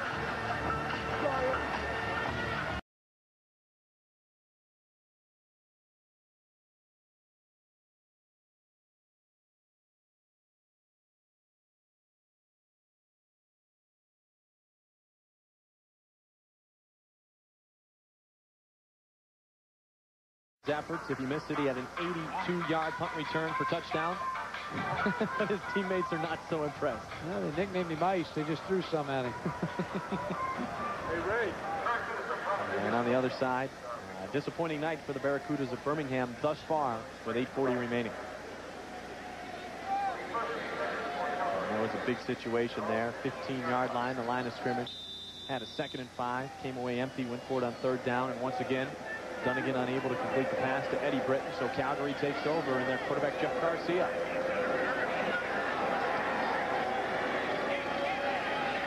Garcia not afraid to go up top right away, trying to run the football down, and hauling it in was Pee Wee Smith, number 86. What a reception by Pee Wee Smith. He caught up to the football, outran Anthony Drawhorn. Former Miami, Florida receiver Pee Wee Smith using that speed to catch up with that football. Well thrown ball by Jeff Garcia again against Tommy Oates and Anthony Drawhorn. 2 defensive backs, but that ball was thrown on the mark again. Jeff Garcia has had a great night, Mike. I tell you, he has performed, I'm sure, beyond the expectations, even of his coaches. 44-yard gain on the play. Football now spotted at the 50-yard line of the Barracudas.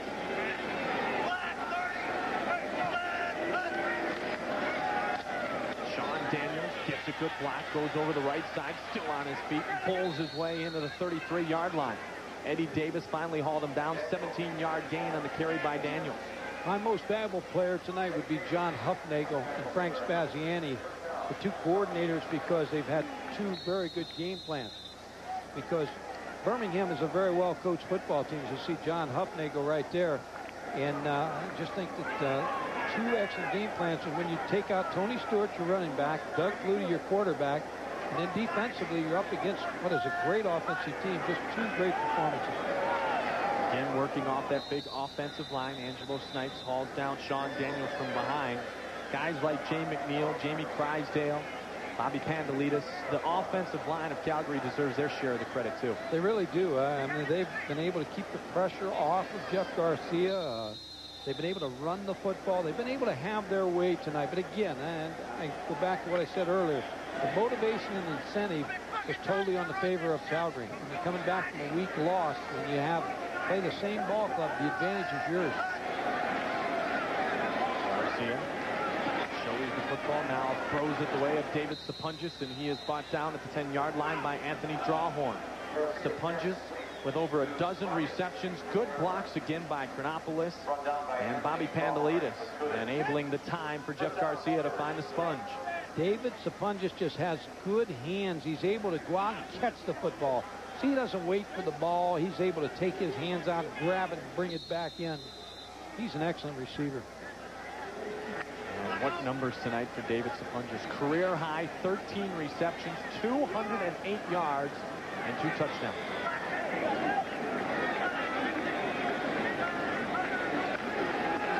Daniels up to the 6. This drive is burning a lot of clock time also for Calgary. And this could make the score 37-12. And then I think you can turn the lights down on the Birmingham Barracudas. 5 minutes, 35 seconds, the clock ticking down here at Legion Field. First half of the season, for all intents and purposes, coming to an end tonight. Offsides on Birmingham, so it'll be 1st now and 5. 1st and goal situation set up at the 5-yard line. Well, they're actually going to spot it right outside the 5, so they could gain the 1st down, folks. Just barely. But I think they're thinking end zone. They give to Daniels, and he is hit right away. Met by Shante Peoples and Angelo Snipes.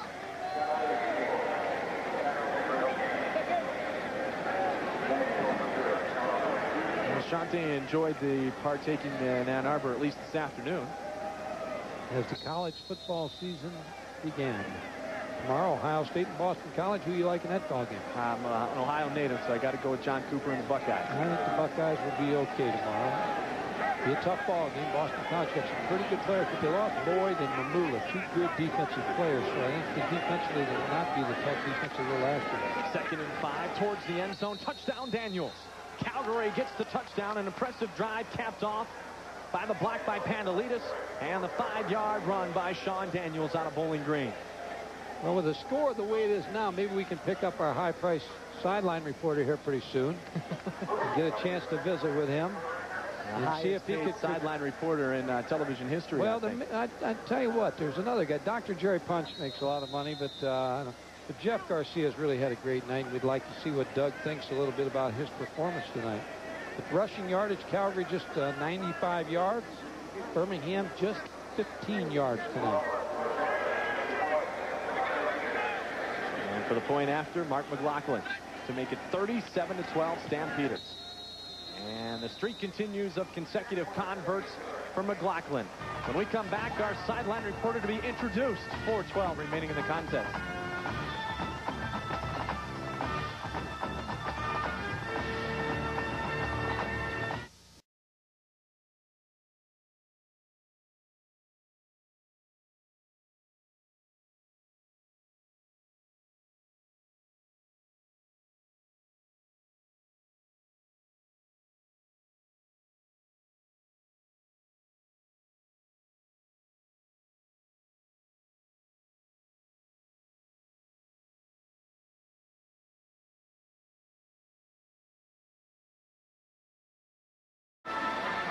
Mike Goldberg, Mike Gottfried here at Legion Field in Birmingham, Alabama. The Calgary Stampeders in control, 37-12, and Doug Flutie down on the sidelines. Doug, we just said you're the highest paid sideline reporter in television history. Hey, I feel like a kicker. I go out on kicking game, and that's it, come over. I know what the punter and the kicker feel like now.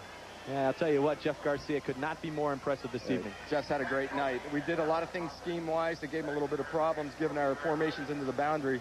And Jeff just executed beautifully. He hit the Pee-wee on a beautiful post route for a big, big play, getting us out of our own end there. Doug, I think it's an excellent game plan by John Huffnagel because he was able to take the pressure off Jeff Garcia early with some play actions and some good double teams on snipes, so he really gave him a chance to perform well early. We've run the ball better tonight than we have all year, and I think everybody picked it up a step and knew we had to at least have the threat of a run, do some play action, and then Jeffy letting it fly. You know, in all fairness, Doug, since your arrival in Calgary, you've done so well offensively that sometimes the defense has been overshadowed, but we saw tonight what Calgary defensive play is all about. No question about it. They've shut Matt down so far.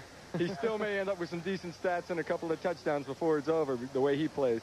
But, yeah, they do an excellent job every week. Doug, that defensive unit with Marvin Pope and Alondra Johnson, I mean, to go through what they did last week, to have Dunnigan with the great heroics at the end of the game, that's something that the defense takes personally, and they came out with a vengeance tonight, didn't they? They really do. They do take a lot of pride in things like that. They don't want teams to score on them. They don't want the extra yardage. Even at the end of the game here, they're excited about shutting them down. Last week was a little embarrassing to them as far as total yards and all that. And they stepped it back up. There's no better linebacker pair than Marvin and AJ. Doug, BC, Ohio State tomorrow. Now, don't give me that. Don't give me that city line there now about Boston College. But just tell me what your thoughts on that game. I'm just rooting like heck for them, and I don't know how strong they're going to be this year. But they got a great team coming back from what they did last year. Last year they finished up real strong, so I believe in them. You know who Dr. Jerry Punch is, Doug, our sideline reporter? Sure. You know who Jerry Punch is, our sideline reporter? I don't know. We're going to get him dressed like you are for our next ball game Thursday night.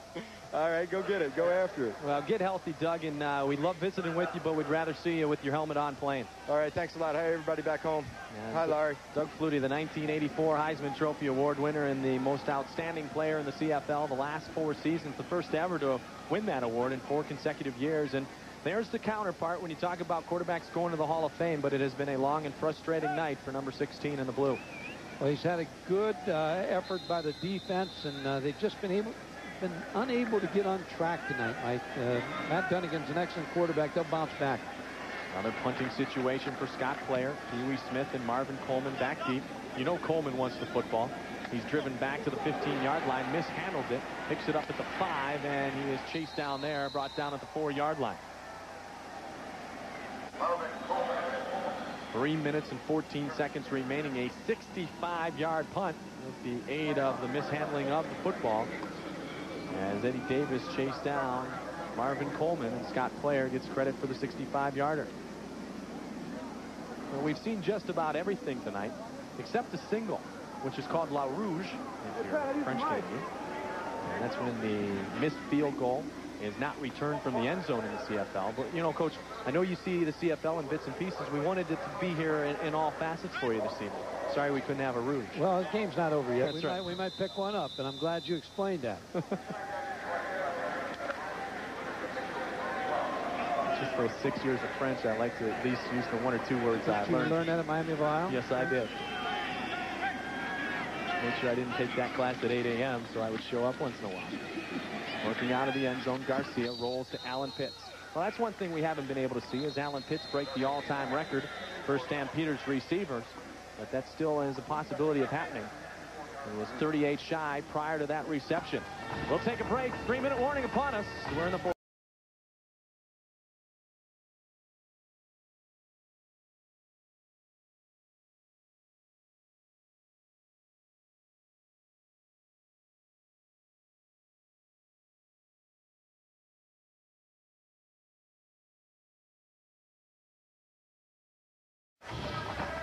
ESPN2's coverage of the Canadian Football League is brought to you by Heineken, America's #1 imported beer, and by Pep Boys. For quality parts, accessories, and service, come to Pep Boys, America's automotive supercenter.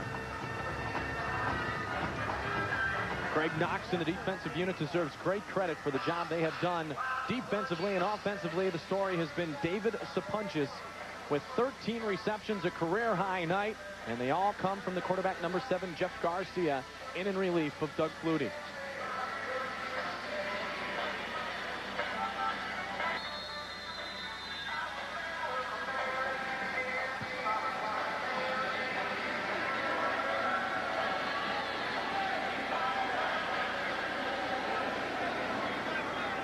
Working deep from the 4-yard line, 2nd and 10, Garcia. Garcia in trouble, gets out of the end zone, and it'll be a punting situation from the goal line. Almost a safety to add to this night. Jimmy Reed made the tackle. Sam Rutigliano, the former Cleveland Brown head coach, has joined us now. Sam, what's your thoughts of the Canadian game? Well, I think it's a wide open game. It's a lot of fun. Jack Pardee's not having very much fun tonight. You know, Mike, those quarterbacks are the kingmakers. Calgary obviously is getting a great job done by a backup quarterback, and to me, that's the difference. Do you think that the Canadian game will catch on to the people? You know, you and I talked at halftime about the 3-down type of thing, and what's your thoughts on that? I like some of the rules. I really do. I like the wide field. I like the kicking game where they can't fair catch it. I like a lot of those things, but I just wonder about the 3rd down. Well, I think that's a part of it that, you know, in the American game, you know, that 3rd down, Mike, gives you a little bit more of an offensive show. Because, you know, they're thinking now after 1st down, they have to give the ball up on the next down. I would think that part of it, if they went to 4 downs, I think it would be a wide open game. And it's worked in Canada. I think it just needs some time in the States. After all, it's only a couple of years. Garcia runs through the end zone, happy to give up the 2 points. And so the Cuda defense gets a couple of points. Coach, you're down here in Birmingham, and you see a city that loves its football, and obviously great collegiate fans in the state of Alabama. Do you think in time they'll embrace this Canadian game? Well, obviously, this is Southeastern Conference country. You know, I think they can compete with the National Football League. I think that there's a place for it. I think that eventually that, you know, if they stay with it, they'll draw their 25 or 30. They have some sanity in terms of what they're paying the players, and you know they got that one player.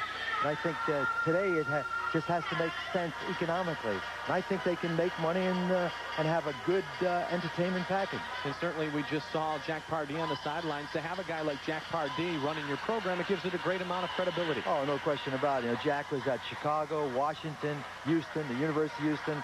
Every place he's ever been, he's been a winner, and so.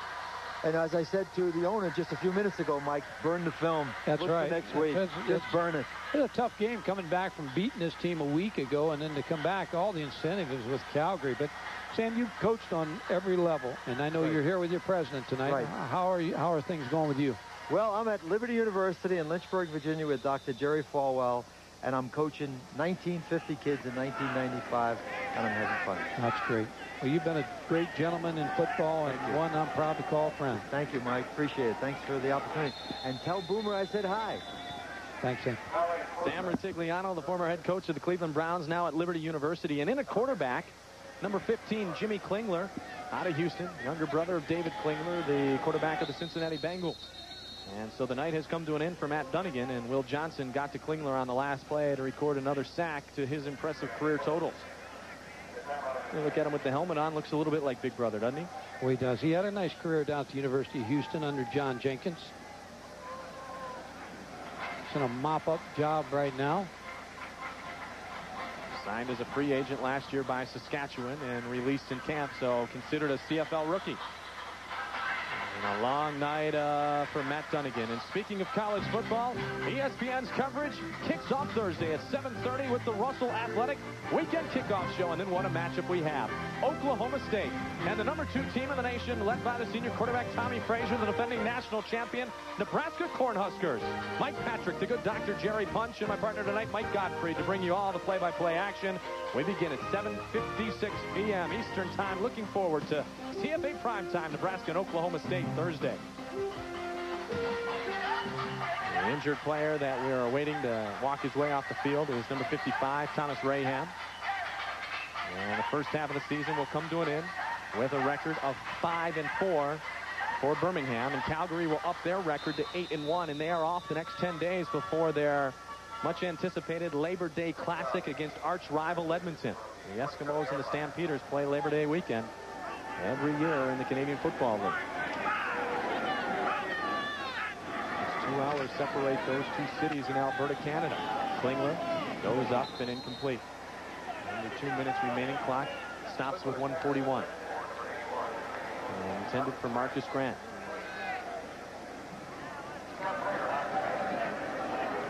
Nothing has gone right tonight for the Birmingham team on either side of the ball. Just has been a night that, as Sam said, burn the film. Doug Flutie, his night's over as a sideline reporter. I mean, he's got another job now. No kidding. Now, he's such a great ambassador to this league. And as I mentioned earlier, he's beloved in Calgary. I mean, there was a time there was a uncertain future of that Calgary football club in the Canadian Football League, and then they got a guy to come to quarterback them from the BC Lions named Doug Flutie. And the rest, as they like to say, is history. They win a Grey Cup and have been in contention for one since then. Well, he's an excellent player, and as you said today, the Rocket, when he went into the Canadian League, it draws so much interest that Doug Flutie's up there and successful. And I think Doug Flutie could be successful in the NFL. In the right system, in the right club, he could be successful there. I'm just going to try to sign as many as I can. He broke some hearts down here in Legion Field years ago, too. They always talk about the comeback against Miami and the Hail Mary reception, but he broke a few Alabama Crimson Tide fans' hearts one day on a Saturday afternoon of college football. Said that was his biggest thrill. They'd beaten him the year before at Boston in a snowstorm, and came back down here and won again in Birmingham. You don't see this very often. Game's still going on. He's got time to talk to us and then sign some autographs. And this is what some of the fans, they love their Barracudas, or hopefully they're beginning to love them and embrace them, as Coach Rutigliano talked about. But they all came tonight to see Doug Flutie. Unfortunately, they saw him most of the time with the baseball cap on. Well, they saw him work a little bit with us. Now, I think that was a good work. Yeah, he did some good work with us. Watch out, Dr. Jerry. Doug's got a few years, I think, left in his CFL career. One of the marquee players, so he is one making a big salary in the CFL, as is Matt Dunnigan. And that's how the salary structure works. There's a marquee player who you can pretty much pay the ranch to, and then the salary cap is very stringent after that. Matt Dunnigan, the highest paid player in the CFL, and Garcia making just a microcosm of both those guys. Well, look at that. Look at those numbers tonight. 26, 35. 3 touchdown passes and no INTs. 447 yards in the air for Jeff Garcia.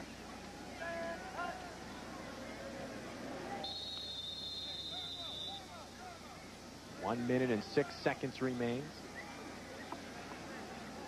Next week, don't forget, ESPN coverage of the CFL continues. Timeout called on the field by Birmingham. These same Birmingham Barracudas will try to regroup as they make their last trip to the country of Canada to take on the Rough Riders of Ottawa.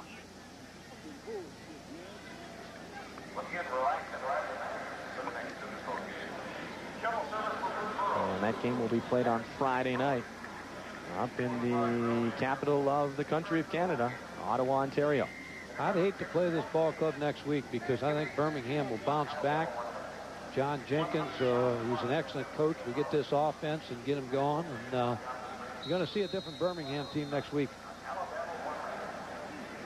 Eddie Britton, Matt Cody, back deep to receive.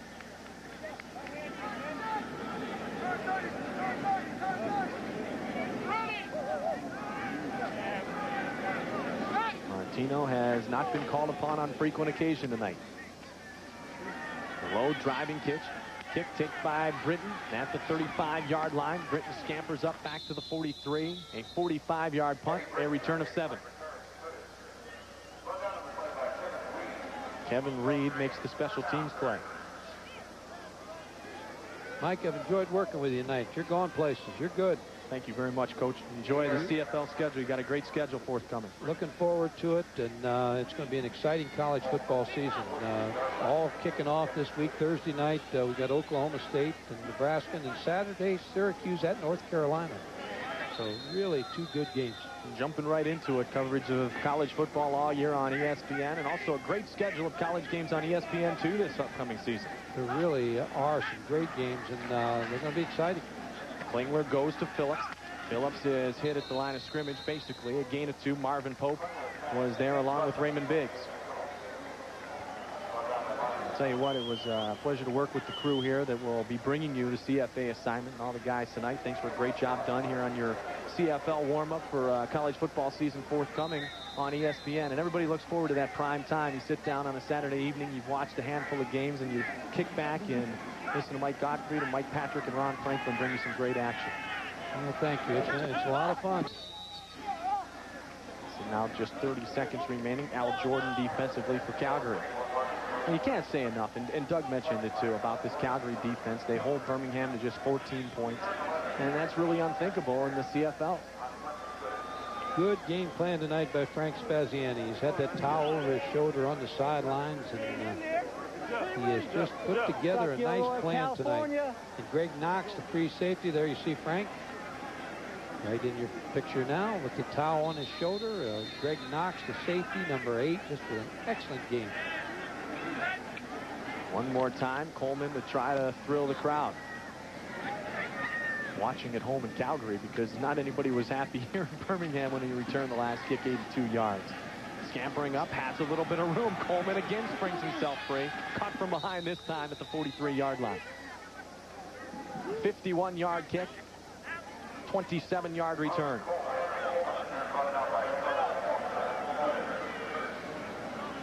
.15 seconds remaining. Calgary, as I mentioned earlier, will up their record to 8-1. They opened the season 7-0. Upset last week up at their home stadium, McMahon Stadium, in Calgary, Alberta, Canada. But they are back on the winning track, and will have time to sit back and enjoy this one. 10 days off before they meet the Eskimos of Edmonton. Tired. Woo!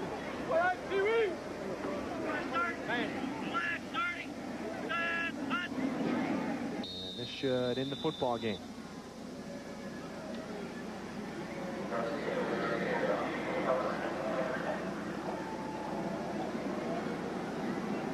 And don't forget, we'll check in with all the happenings. That big Michigan comeback. Reese Davis standing by in our ESPN2 studios with the Sports Smash. And plenty of baseball to talk about. And before we know it, we're going to be talking postseason baseball here, as the month of August has almost been eaten up. What a night it was for the Calgary Stampeders. Wally Buono sees his defense play effectively, and the big stars offensively were Jeff Garcia and David Sapunchis. The final score, Calgary 37, Birmingham 14.